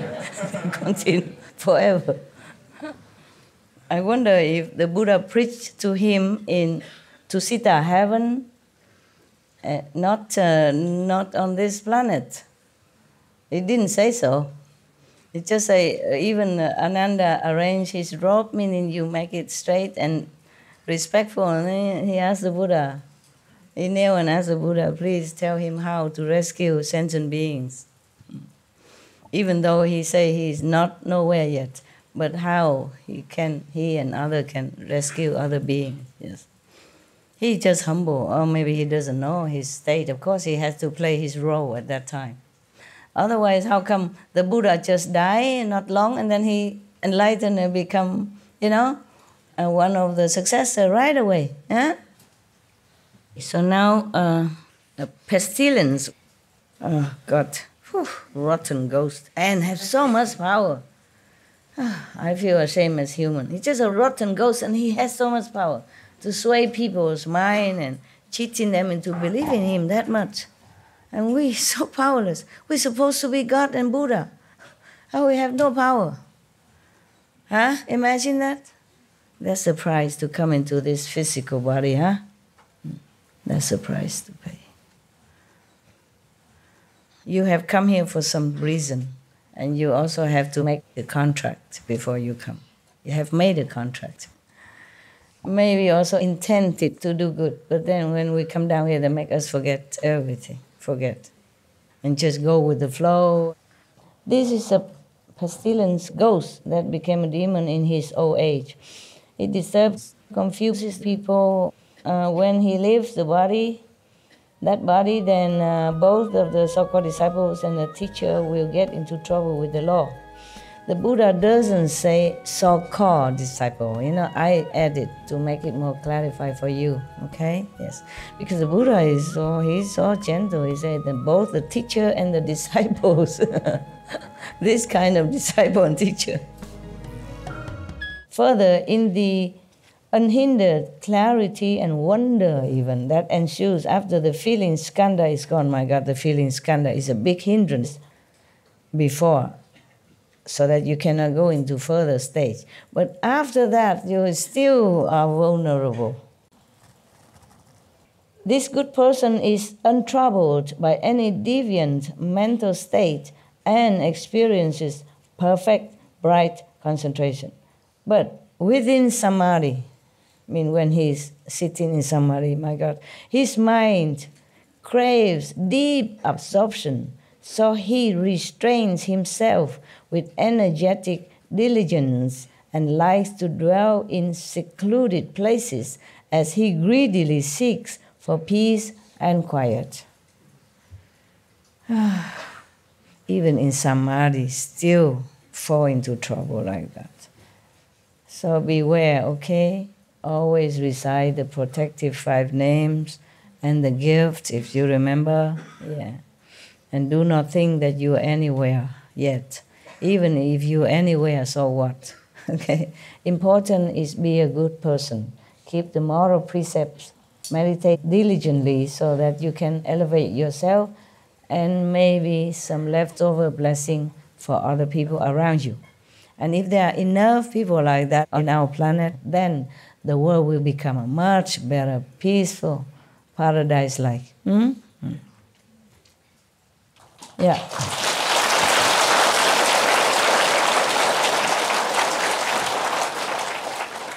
We have to do it. We have to do it. Because look, many masters comes and go. They can only do so much, okay? Because of the karma of the world that affect everyone. And also the minds of the people on this planet make it difficult for any master to even continue to stay alive and to teach them anything, because they don't accept, they reject, they confuse. They've been confused and brainwashed by so many of these so-called demon-possessed person. And even after the demon left, these people still continue to be confused. Just be good, do good. Yeah? Meditate well. And pray for protection and deliverance. That's all. And if any merit at all left over, then please help the planet. That's it. That's all you pray for, okay? Yeah. Or you don't even need to pray. Just meditate well, be humble. Yeah. God knows what you want. Yes. But pray, make sure, no? Or make sure that to reaffirm to yourself that I just want deliverance. I just want protection. Protection and deliverance. Protection while you are here and meditation and in meditation. And during the day, every day, at night, morning, pray for protection and help, yeah? Evening, thanks for a good day, that you have been well and protected. And maybe have done something good. Be able to have done something good. Okay, that's it. If you have done something good, credit it to heavens or God. God Almighty, yeah? Then you have no ego problem. Nothing that arises from your mind that you're not aware of, because you remind yourself every day. In the morning, you pray for protection and deliverance. Evening, you thank God for helping you through the whole day, good or bad, whatever. So at least you remind yourself that you're not wanting anything like those practitioners without teacher here. So the Buddha said to Ananda, they should be aware in advance. Before he got into this state, he should know that already. So now you know this state, yeah? So before you get into samadhi and you see certain thing, you are already prepared, okay? It's good, so you don't fall into anyhow. I won't let you, of course, if you keep your precepts and meditate even off and on with your sincere heart, yeah? Because I know it's difficult. I told you many times that it's difficult to even be a good person in this world, because there's other people who don't like you to be good, jealous of you or thinking you're weird in such a world why you are good, yeah? And then make trouble for you. Even difficult to be a good person, not to talk about meditation, reach heaven, nirvana, nothing yet, okay? And if you mention your master name, you're in more trouble in some places, right? Ching Hu? What does she say? Yeah. And then they ask, is she a nun? Don't look like. She a monk? Don't look like. Then she cannot say anything. She don't understand anything. Only monks and nuns understand. Yeah. Don't believe her. Don't follow her. Such stuff like that. And it's very difficult for you to find time even to meditate or to do some good things. Yeah, we have only 24 hours and one physical frail body. Yeah, we might be feeling strong, but how strong can we be compared to elephant, horses, mountain, river, sea, trees? Yeah, how strong are we? We can't fly. We can't run fast. We're almost like very, very handicapped in many ways. Yeah, we can't even think for ourselves because we've been brainwashed by the society or by any other so-called teacher to believe in this, believe in that, and sometimes we're all confused already and have even no time to sort out, except when you really have a time to meditate or in retreat, have a little time to be clear about what you really want or what is really right, what is really wrong. Very difficult already. So if you just keep the precepts, meditate as much as you can, be vegan, yeah, and be good or at least not bad to anyone. That is safe already, okay? And the Master Power do the rest. Huh?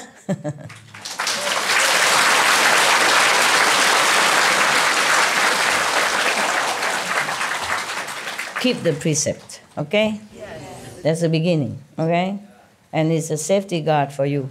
You see, every master come tell you precept. Every master come always teach you precept, no? Buddha, even lay people must take 5 precepts. Jesus, Moses, all precept, moral standards, yeah? Jainism, in Jainism, Lord Mahavira also teach precepts. Guru Nanak, everyone tell you to keep your moral standard first of all. Because if you don't have that, then your spiritual practice is based only on nothing. No good to begin with, yeah? No base, yeah? If a house is built without a basement, without foundation, it won't last, yeah? It will topple, okay? So precept is the basement, is the foundation of our spiritual progress. Don't forget, okay? No matter what vision you see inside, what sound you hear inside, you must remember to be a moral, upright person, okay? Don't tell me everything empty, illusion and all that. Keep the precept as long as your body is not illusion, okay? If you beat yourself, you still feel hurt, then you are not in emptiness or illusion, nada. Keep the precept. Got that? Yes.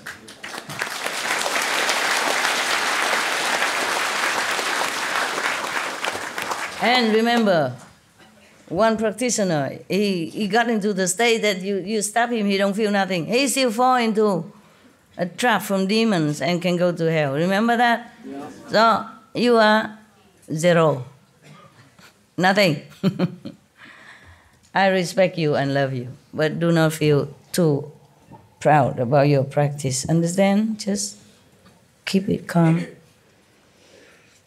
low-key.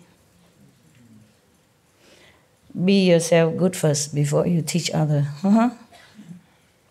Because if you are not strong enough, the one you want to teach might even topple you.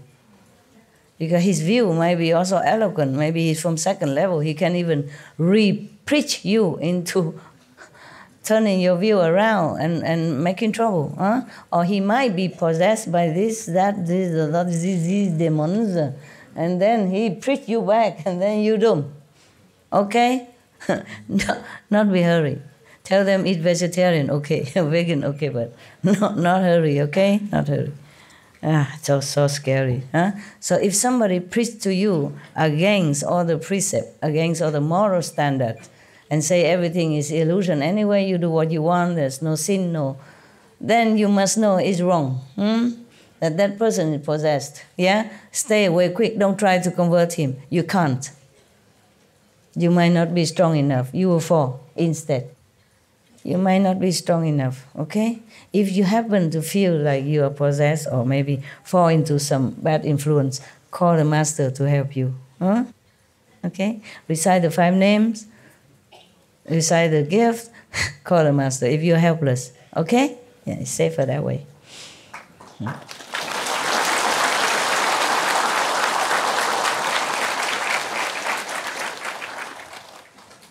Thank you.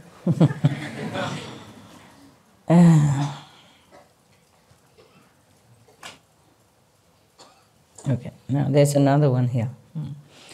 So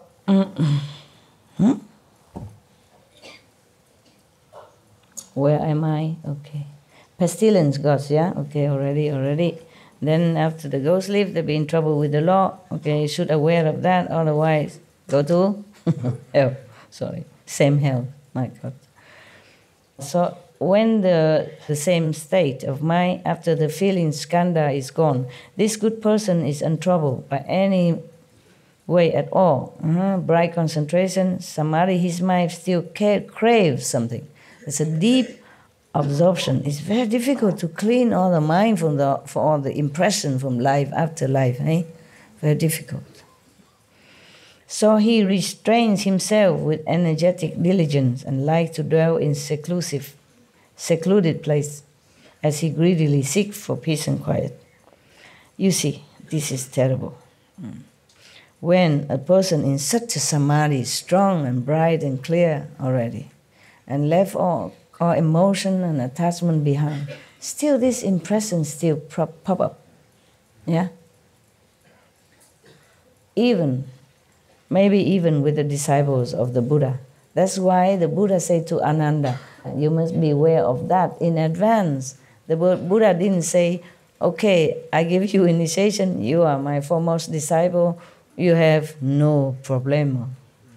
No, because why? Because at time of initiation, the Buddha or the Master cut you off from all the kind of karmas in the past life. But the present karma has to retain. The present karma is the price you have to pay to stay alive in this physical planet and having this physical body, physical mind, physical sensation, pleasure, and all that. Understand? Even then, we already follow the Buddha.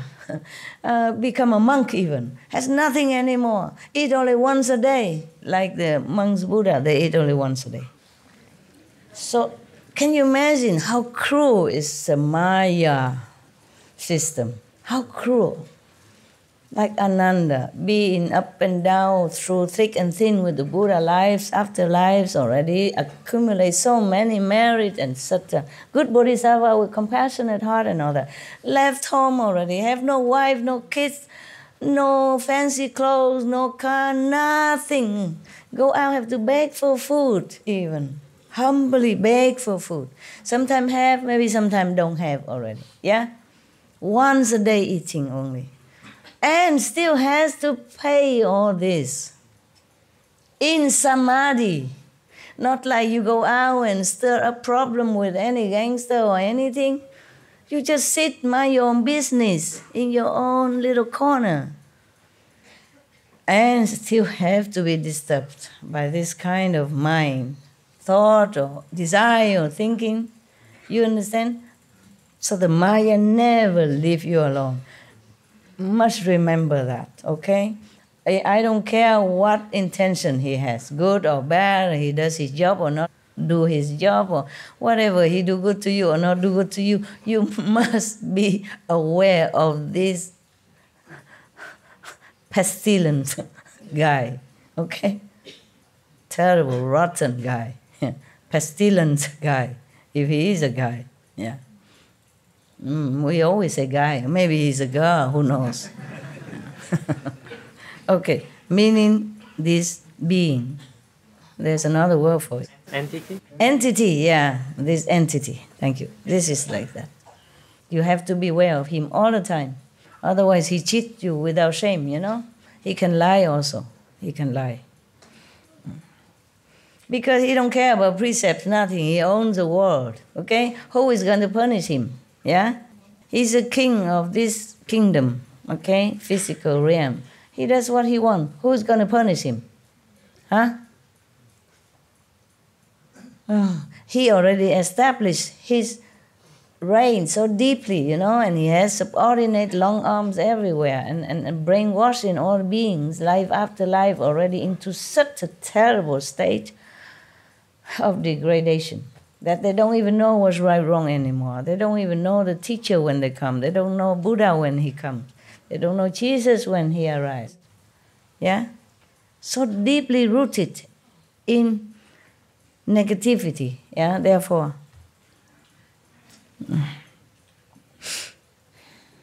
Nobody even punishing him. Nobody there. Nobody think about it. You see, the whole world support him by doing exactly what he wants and doing bad things. There was a joke of somebody, a doctor who went to hell and facing the hell king. It's not his turn to be judged yet. So he saw the king of hell passing judgment to this person and that person, you know. Like the prostitute, he award her, you know, give her reward and all that praise, and then she's going to have another good life again and blah, blah. And another person like killing animals and all that, give him rewards. And then the doctor, in turn the doctor, they say, oh, please spare me. Please spare me. Please give me another life. I know what to do now. I will please you. I will know. I will send my daughter to the pink house. I send my son to the butcher slaughterhouse. Just spare me so that I can go up and turn around. It's a joke, but it is like that. The whole world just obey the commandment of this brainwashing power from the Maya. Now that we have destroyed some of these controlling machines, but that's not all, okay? The Maya is still there. That machine is not Maya. Machine can be destroyed. Maya not easy. But he already has so many supporters everywhere. You know that you serve a leader, you need a lot of support from people, right? You can't just go alone, 2, 3, or 4 people, or 200-300 people and go and kill the king or the president or somebody. You die before you even get near. So similar, in this world it's like that. The Maya is supported. So he can proudly proclaim, look, I win the hearts of all my people. Why are you going to fire me? How can? You understand what I'm saying? Yes. Because then he also connected with all these people. If you want to destroy him, you have to destroy everyone. The whole planet. God intended to do that. But that is too tragic, too pitiful, you know. So the saints interfere, you know. That's why the saints said, let me come down with them, reason with them. You know, maybe some of them still have some spark of intelligence within them. I can awake them. Please don't just destroy everyone. There are some good things, some good spark in some human's heart. Let me do it. Let me suffer for them to redeem their whatever past deeds that they've done. Let me have it. And then they can be awakened. That's why the saints keep coming. Understand that? Yes, otherwise, why do they leave nirvana? Okay?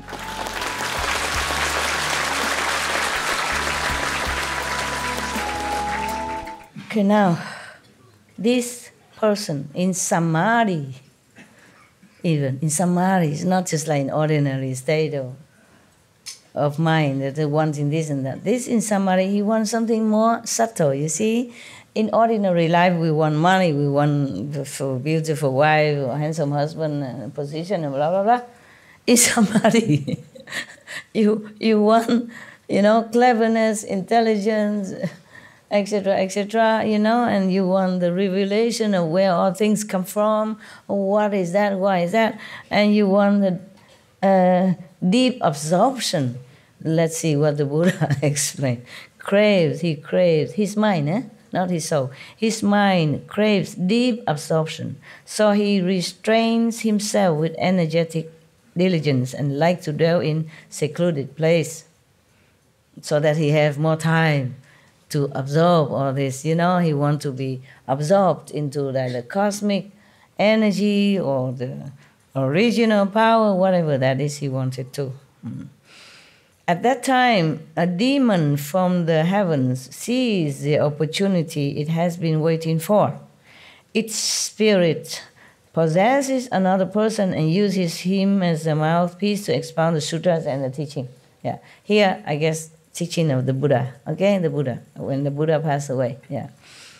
This person, unaware that he is possessed by a demon, claimed he had reached unsurpassed nirvana. When he comes to see that good person who seeks seclusion, he arranges a seat and explains the teachings.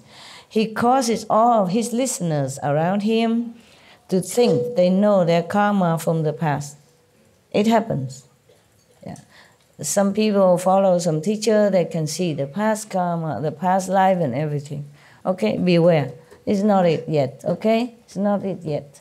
Be careful, okay, huh? That's not all there is, nah? The Buddha say it here, not I.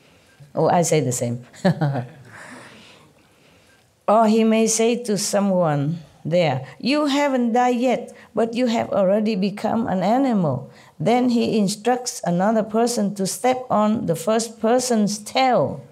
He has no tail there, but that person would feel like he has a tail and has been stepped on. So suddenly, the first person cannot stand up. be stepped on the illusionary, imaginary, or magically constructed tail. Yeah? I explained that. Buddha didn't say that. He just says, certainly that person cannot stand up. At that point, all the assembly pour out their hearts in respect and admiration for him. If someone has a thought, the demon detects it immediately. And he establishes intense ascetic practices that exceed the Buddha's moral precepts. He makes that person even more ascetic than normal, than standard even set by Buddha. And the Buddha precept is already very, very, very, very austere, believe me. Very austere, yeah? If you know the Bhikshu precept, you say, oh, okay, I'd rather be a lay person. It's very difficult to keep all their precepts. And here, this possessed demon make them even more sacrifice, make the listener, the believer, to be more ascetic than that, okay? So to make you stay in the cold where there is empty room, that is a kind of, maybe, this kind of demon. This is too over ascetic, okay? No need. No need. If you have a house, you stay in the house. If you have a car, you drive a car. You don't try to make yourself deprived from all these modern facility to make your life more comfortable and easy and save more time. To forsake a car and walk everywhere, even in rain and shine weather, for far away to go to work, may be good for your ego or other people who praise you. But that's not the way you should do. That won't make you a Buddha, okay? To be modest and simple means you use what you have, not trying to look holy by being too over ascetic, especially if you're not a monk or nun or anything, okay? You got to work. You need to eat good. You need to dress well, otherwise you don't get a job. Huh? You need to drive a car so that you go to work on time. Huh? You need to protect yourself by the car or bus or train in the weather element so that you stay strong and fit. You take care of your family. Yeah? Do your job well so that you can earn the living for your family. There's no need to prove anything, okay? If you can afford a car, get a car. If you can drive, drive it, okay? Yeah. If you don't dress well, you might not be able to get a good job that you want, even though you have the ability. But people look at outside, okay? Outside appearance. Even some country nowadays, they have some non-profit organization to lend a suit or give a suit, yeah, or a dress for the people who are looking for a job, yeah, even young-looking people. But sometimes young-looking people just get out of college or something, had no money to buy a good, decent suit. They give them to go look for a job, and they have success because of good-looking suits. Yeah, you can say he's just a suit, but the suit does work. Or the good dress, you know, have them to do hair and all that. This is a very good idea. And so we praise them on our Supreme Master television. Very good. You see that? Your master knows everything. Even the suit. Just joking. My God, I preach about Buddha Sutra. You don't clap. I'm just saying I'm good and then you clap. It's okay. Very good. Very good. Thank you.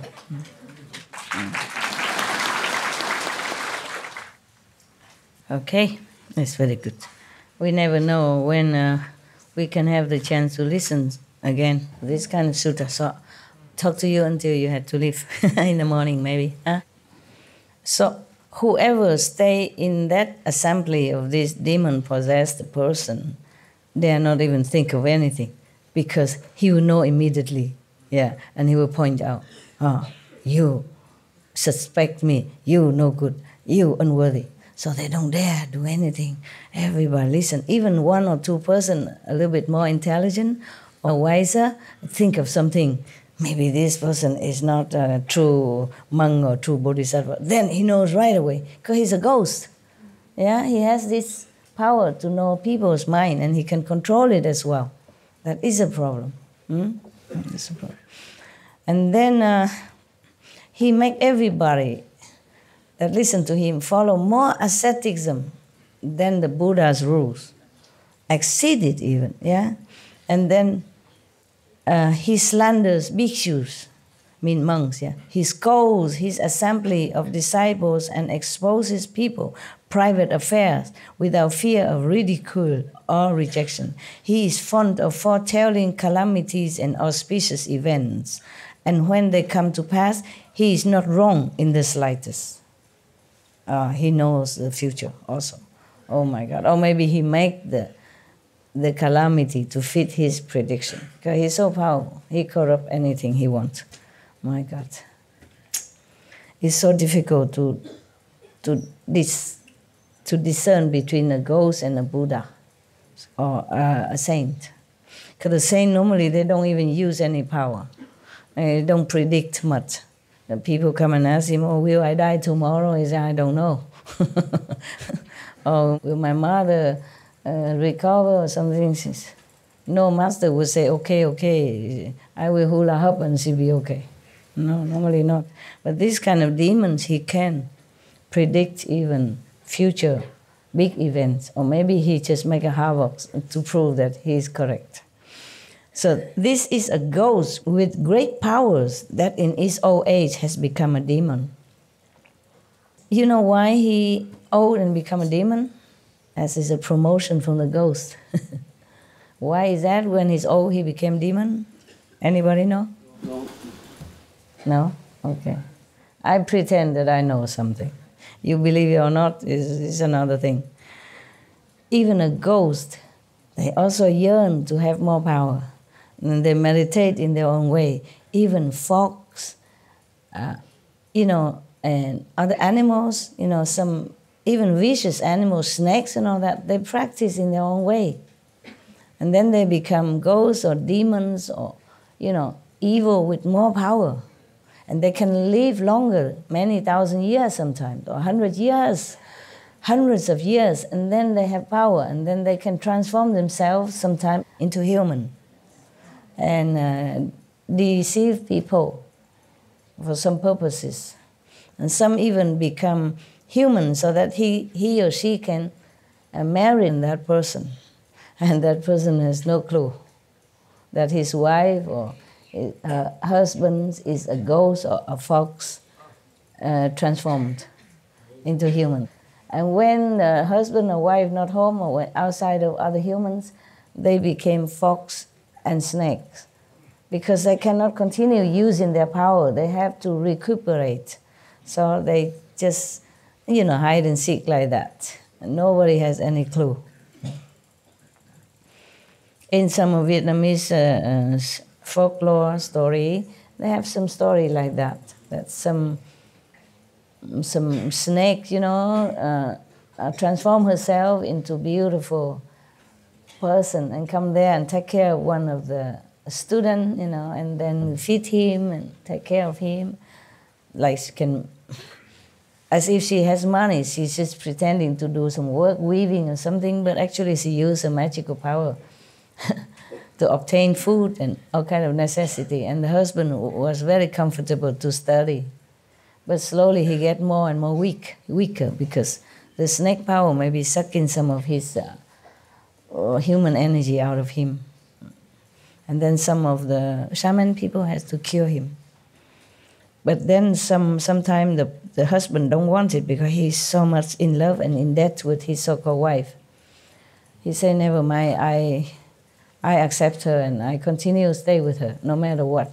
Because I consider many humans are even more vicious than this snake.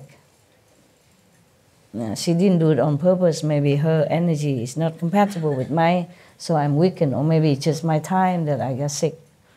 I don't want to kill her. Because that shaman say, if you want to stay alive and well, you must kill the snake. I know how. He know how to kill her.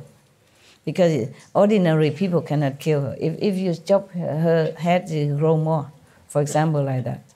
But the husband did not have the heart to do it. In some story like that. He say that some humans are more poisonous than this snake. This is also true, huh? Whether or not he's because in love with his snake wife or not, what he said is true also. Some humans are more poisonous even. Yeah? Okay.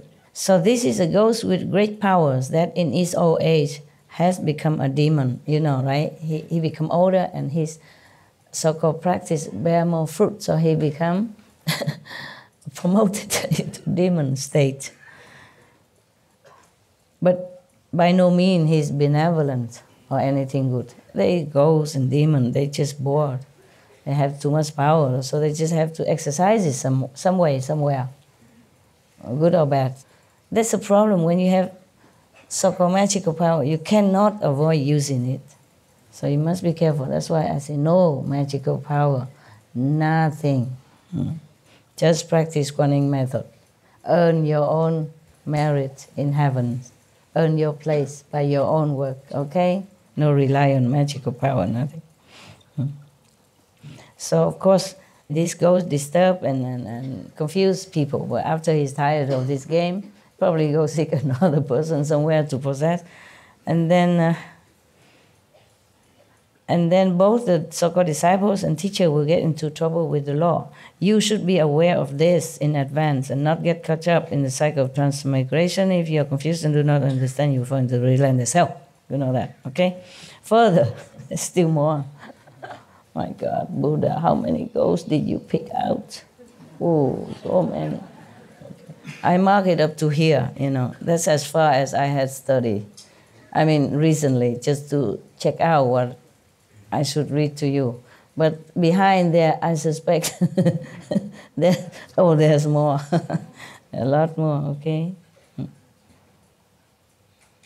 Yeah, maybe no ghost, but some false view can make you trouble. Okay, so further in the unhindered clarity and wonder that ensues after the feeling skandha is gone, this good person is in trouble. And he's in perfect bright concentration, but within samadhi, his mind craves more knowledge and understanding. So he diligently toils at examining and probing as he greedily seeks to know past lives. Even just to want to know past lives, you'll be in trouble too. You know nothing. There's one master in Korea a long time ago. He's a monk. Huh? He don't teach much his disciple. He say, whatever happened or turbulence go into your mind, you just say, don't know. Whatever your question, just say, don't know. You answer yourself, don't know. Just 2 words he told his disciple, don't know. Anything, any trouble, just go straight, don't know. He wants to break all of the train of thoughts of his disciples, which is also maybe helpful, yeah? But don't know anything, all right? You, you know you should be good. Keep precept, meditate, yeah. Eat vegan. At that time, because he wanted to know past life, he eagerly, so greedily and very urgently and fanatically want to know the past lives. At that time, a demon from heavens seized the opportunity it has been waiting for. Okay, here Buddha always say heavens instead of heaven. Okay, I just sum them up in one heaven. Because in heavens, there are heavens of 33, meaning there are 33 department, separate heavens. Yeah? And one of the king called Sakra, he's troublesome. He always make trouble for the practitioners. Yeah? He's worried about losing his power and his girls up there. Yeah, yeah, he has so many girls around. Maybe they don't have physical desire or anything, or maybe not physical contact or anything, but maybe they satisfy in different way, you know, still some kind of desires and pleasure.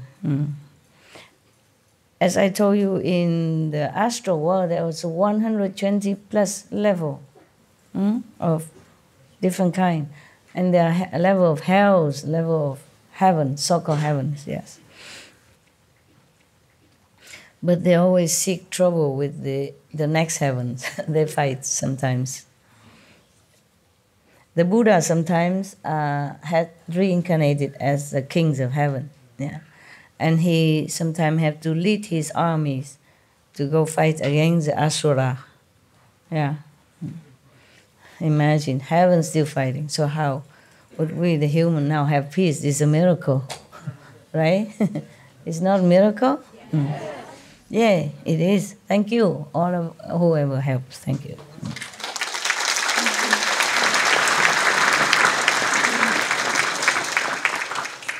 So at that time, a demon of heavens sees maybe one of the 33 heavens citizens, or one of the astral heavenly citizens, okay? They are not saintly people. They're not just heavenly beings, they're troublemaker. Too much power, nothing to do, no goals, yeah? No Buddha had taught them, just demon teaching them, so they follow the way of demon, okay? That's why they don't know anything more. They're going to cause trouble and using their power for fun. Yeah, okay. So he sees the opportunity it has been waiting for. It's for fun, you know what I mean? Making trouble for fun. They like that. His spirit possesses another person and uses him as a mouthpiece to expound the sutras and the teachings of the Buddhas, I guess. Yeah? This person, unaware that he is possessed by a demon, claims he has reached unsurpassed nirvana.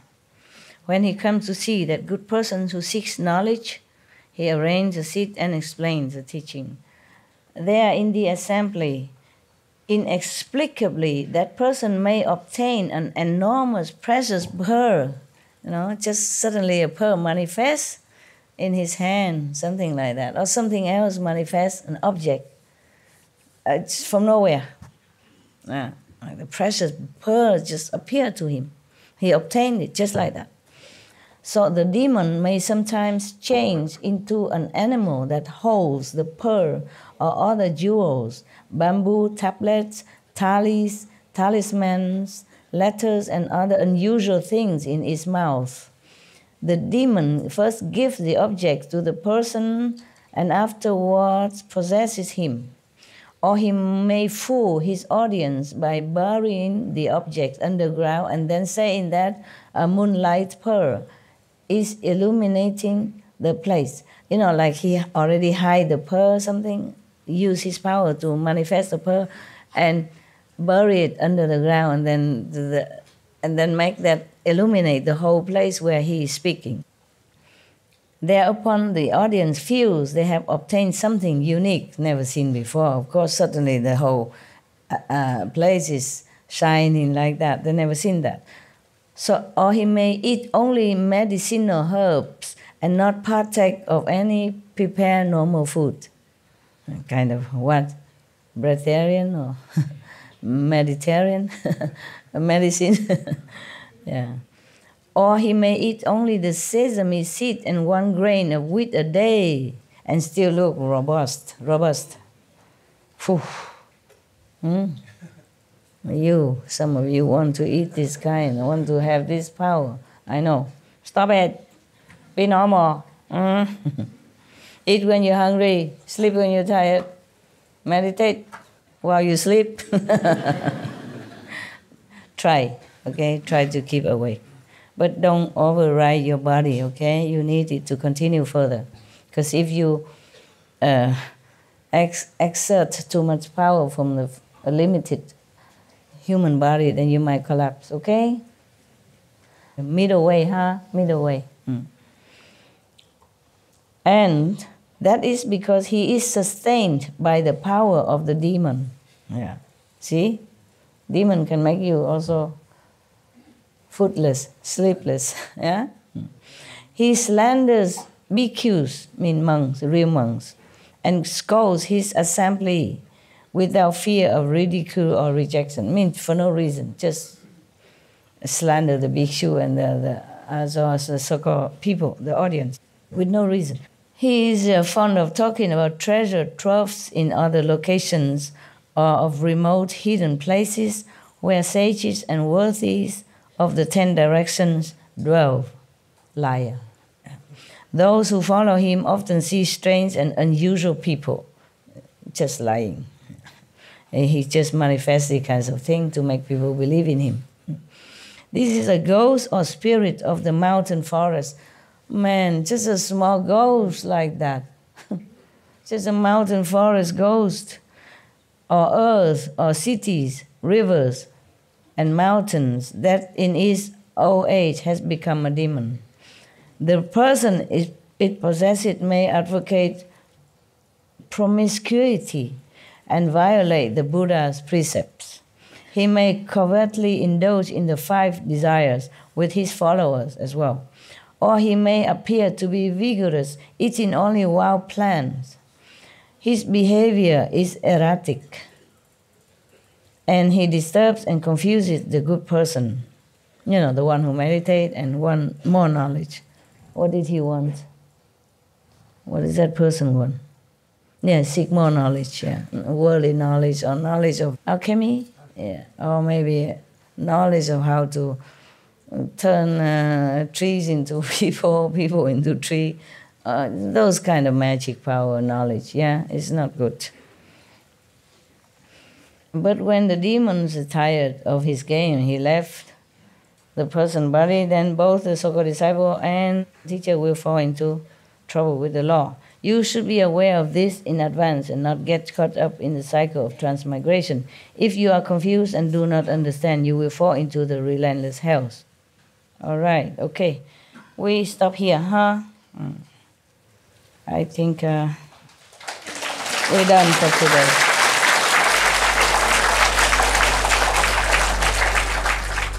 We should really thank the past masters, monks and nuns and scholars who had taken time to record the Buddha's teaching after the master's nirvana. And also for the past and present persons, lay or monks or nuns who have really dedicated themselves, sacrificed their time and precious health or under any difficult situation to translate this so that I can read it to you. And we have to thank them. And may they be blessed forever by all the Buddhas, past, present, and future. May their merit be immense. May they be liberated forever. Thank you. So, at least the Buddha make it clear for us not to be so proud of our little achievements and just continue keeping humble, pure, yeah? And a moral person. All right. Ich muss gehen. I have to go. That's German. Symbol that I have to go. Yeah, thank you.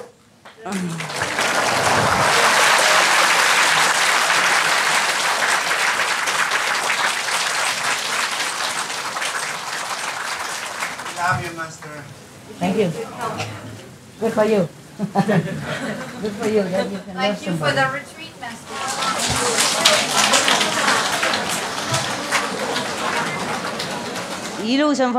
Okay? I have to go and see people upstairs. How are you? Very good. Cháu ok mà? Cháu xin khoai lơ mà? 这样对了，这样对了。师父也很高兴快乐啊。有时候有一点点那个障碍一点，不过没关系啦，我们还是一路走的哈。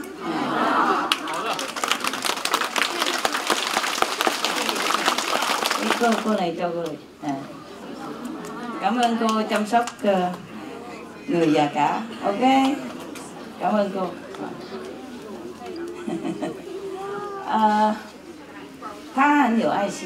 She was very, very kind. Yeah, very kind. And one person very old, and she looked after until he become good again and become also your brother. Huh? So I just want to give you something. It's not much, it's just souvenir. Okay, so you remember, continue to be good. 我们那个路嘛，有时候开车也好，走路也好，有时候它会有一点那个，比方说一块小石头啊，是什么的，没关系的。I say our road sometimes have maybe a little pebble on the road or some little tree falling down, but we just move it and then we continue going, yeah? Because we want to reach our home. Same when we practice, a little obstructions, no problem, yeah? Continue, everything is good. We have to keep the positive mind, yeah? And everything will be better. Always remember Buddha, God, blessing from heavens. Then everything will be okay. Yeah? Okay. I was thinking I come just to say hello and I go, but so many people. Thank you for coming, huh? Thank you. Okay, huh? Thank you for coming. And thank you for putting up with the not very comfortable and not very favorable situation.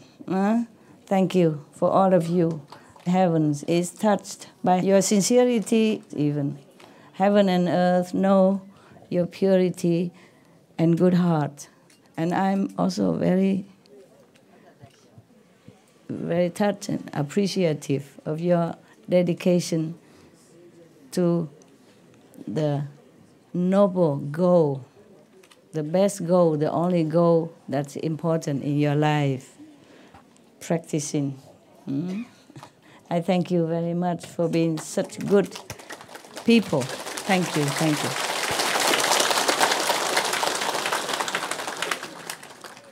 We, young or old, already know what we have in this world already. But something else beyond the world we do not know yet. So we are learning. Yeah, we're learning so that we can have more awaken our power, our self-power inside, so that we can uplift our spirit, go through all the trouble, and also bless the world with our positive energy, with our holy intention. Our blessing transmitted from heaven, we carry it in our being. So wherever we go, the world people benefit with our positive thinking, positive energy, and brilliant light and love from higher dimension than the world dimension. The world dimension we know already. Even from Sichuan, from Mongolia, we can come here. We can know Taiwan. From Europe, from America, we can all come here to see Taiwan or go see Europe, see France, see England, or whatever, Korea, but we don't know anything else behind this. So this is what we want to learn. We have Buddha power inside. We have heaven inside. And this power, we develop more and more. We remember more. We have it already. Just more remember by meditation. Then we can bless the world. More peace. Yeah, we have more peace now than before. Yeah, Korean peace. Yeah, Ethiopia, Eritrea peace. Syria is coming to peace. Colombia peace. What other? And then yesterday, the day before, Yemen peace. You see, one, keep coming. All peace because we practice and we bless the world with our sincerity.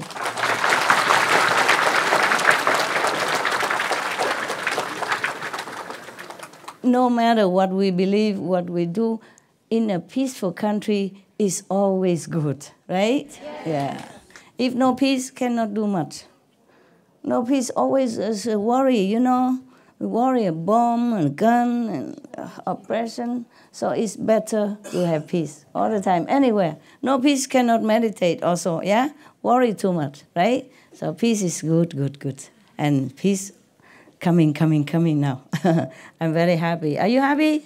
Yes. Good. Right, thank you. So continue practicing so we have more peace, yeah? More goodness, more compassion, more love between each other, between humans and animals and trees and plants and all beings in the world who are also helping us to elevate as well. Without the trees, without the ocean, we don't have oxygen, we cannot breathe, right? Cannot breathe. So cannot breathe, cannot meditate, cannot live, cannot survive, cannot eat, cannot drink. So we have to thank all of them. And the more we practice, the more we understand more, and we understand and we appreciate everything on this planet. They are helping us. So we also try now to protect them. We protect the trees, protect the animals, even the fish, yeah, and protect the planet, the river, the ocean, so everything have helped us. So we have oxygen, we have food. Yeah, the earth gives us nutrition for the food. The sun, the air we breathe has been clean for us. The tree gives us oxygen. The rivers give us water. The river, the lake, the rain give us water. And the ocean bring us also 50% oxygen. So we have to now, in turn, protect them. Yeah. The animals are helping us, yeah. The trees are helping us. Now we must protect them now. They have been protecting us all these hundreds, thousands of years. So we and our children, our father, mother, relative, friend can live and breathe and survive. And now they are in danger because of humans' pollution and not caring for the planet. So we must help them now. We are vegan. It's very big help. We also tell others to be vegan, to protect all living beings on this planet so that we can continue to live. Also, we return their kindness, yeah, in gratitude. Also, we thank you for our children and grandchildren, great-grandchildren, because we have to protect the planet, the trees, the ocean, the river, not just for us, not for children, our children, great-grandchildren, but because we learn now to be more compassionate, more loving and kind to all beings. And that is the only way we should be as human, a noble being, a protectors of the weak and the helpless, like animals and trees and plants. Understand, yeah? Yes. Okay, thank you and good night. Who has to go home must go home, because at home you have work, yeah? You have work waiting for you. You have wives, you have husband, children, father, mother to take care. And you also need to meditate well, but you cannot neglect your duty, yeah? The parents need you. The children need you. A husband, wife need you. If you must go, if you have obligation, you should go, okay? If you're free financially and family-wise, you can stay as long as the visa okay. Yeah.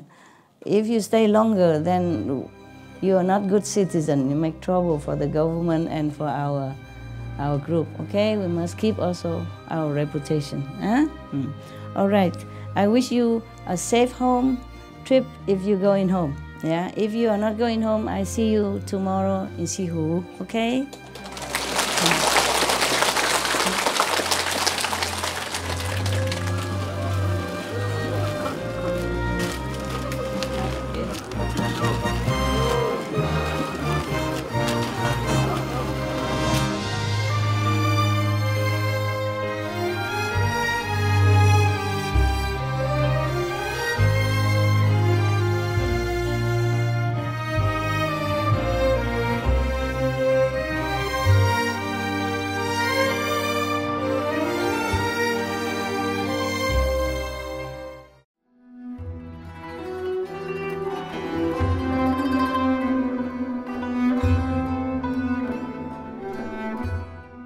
مشاهدينا الكرام، نقدر حضوركم حلقة اليوم بعنوان سورانغاما سوترا، الحالات الشيطانية لإسكان العقل، الجزء 8 ضمن سلسلة بين المعلمة والتلاميذ.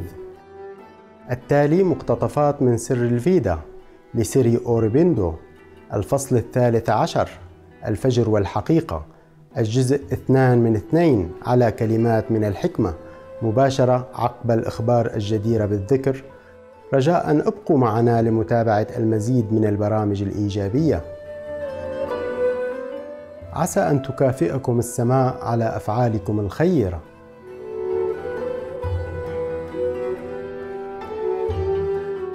Cherished viewers, we appreciate your company for today's episode entitled The Surangama Sutra, The Demonic State of the Thinking Skandhas, Part 8 of 8 on Between Master and Disciples.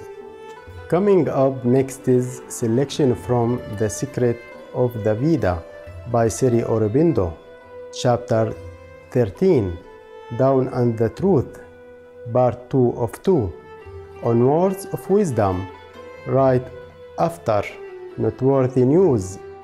Please stay tuned to Supreme Master Television for more positive programming.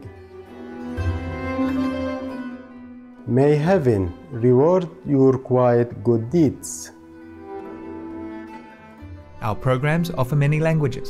Please visit suprememastertv.com/schedule and suprememastertv.com/BMD.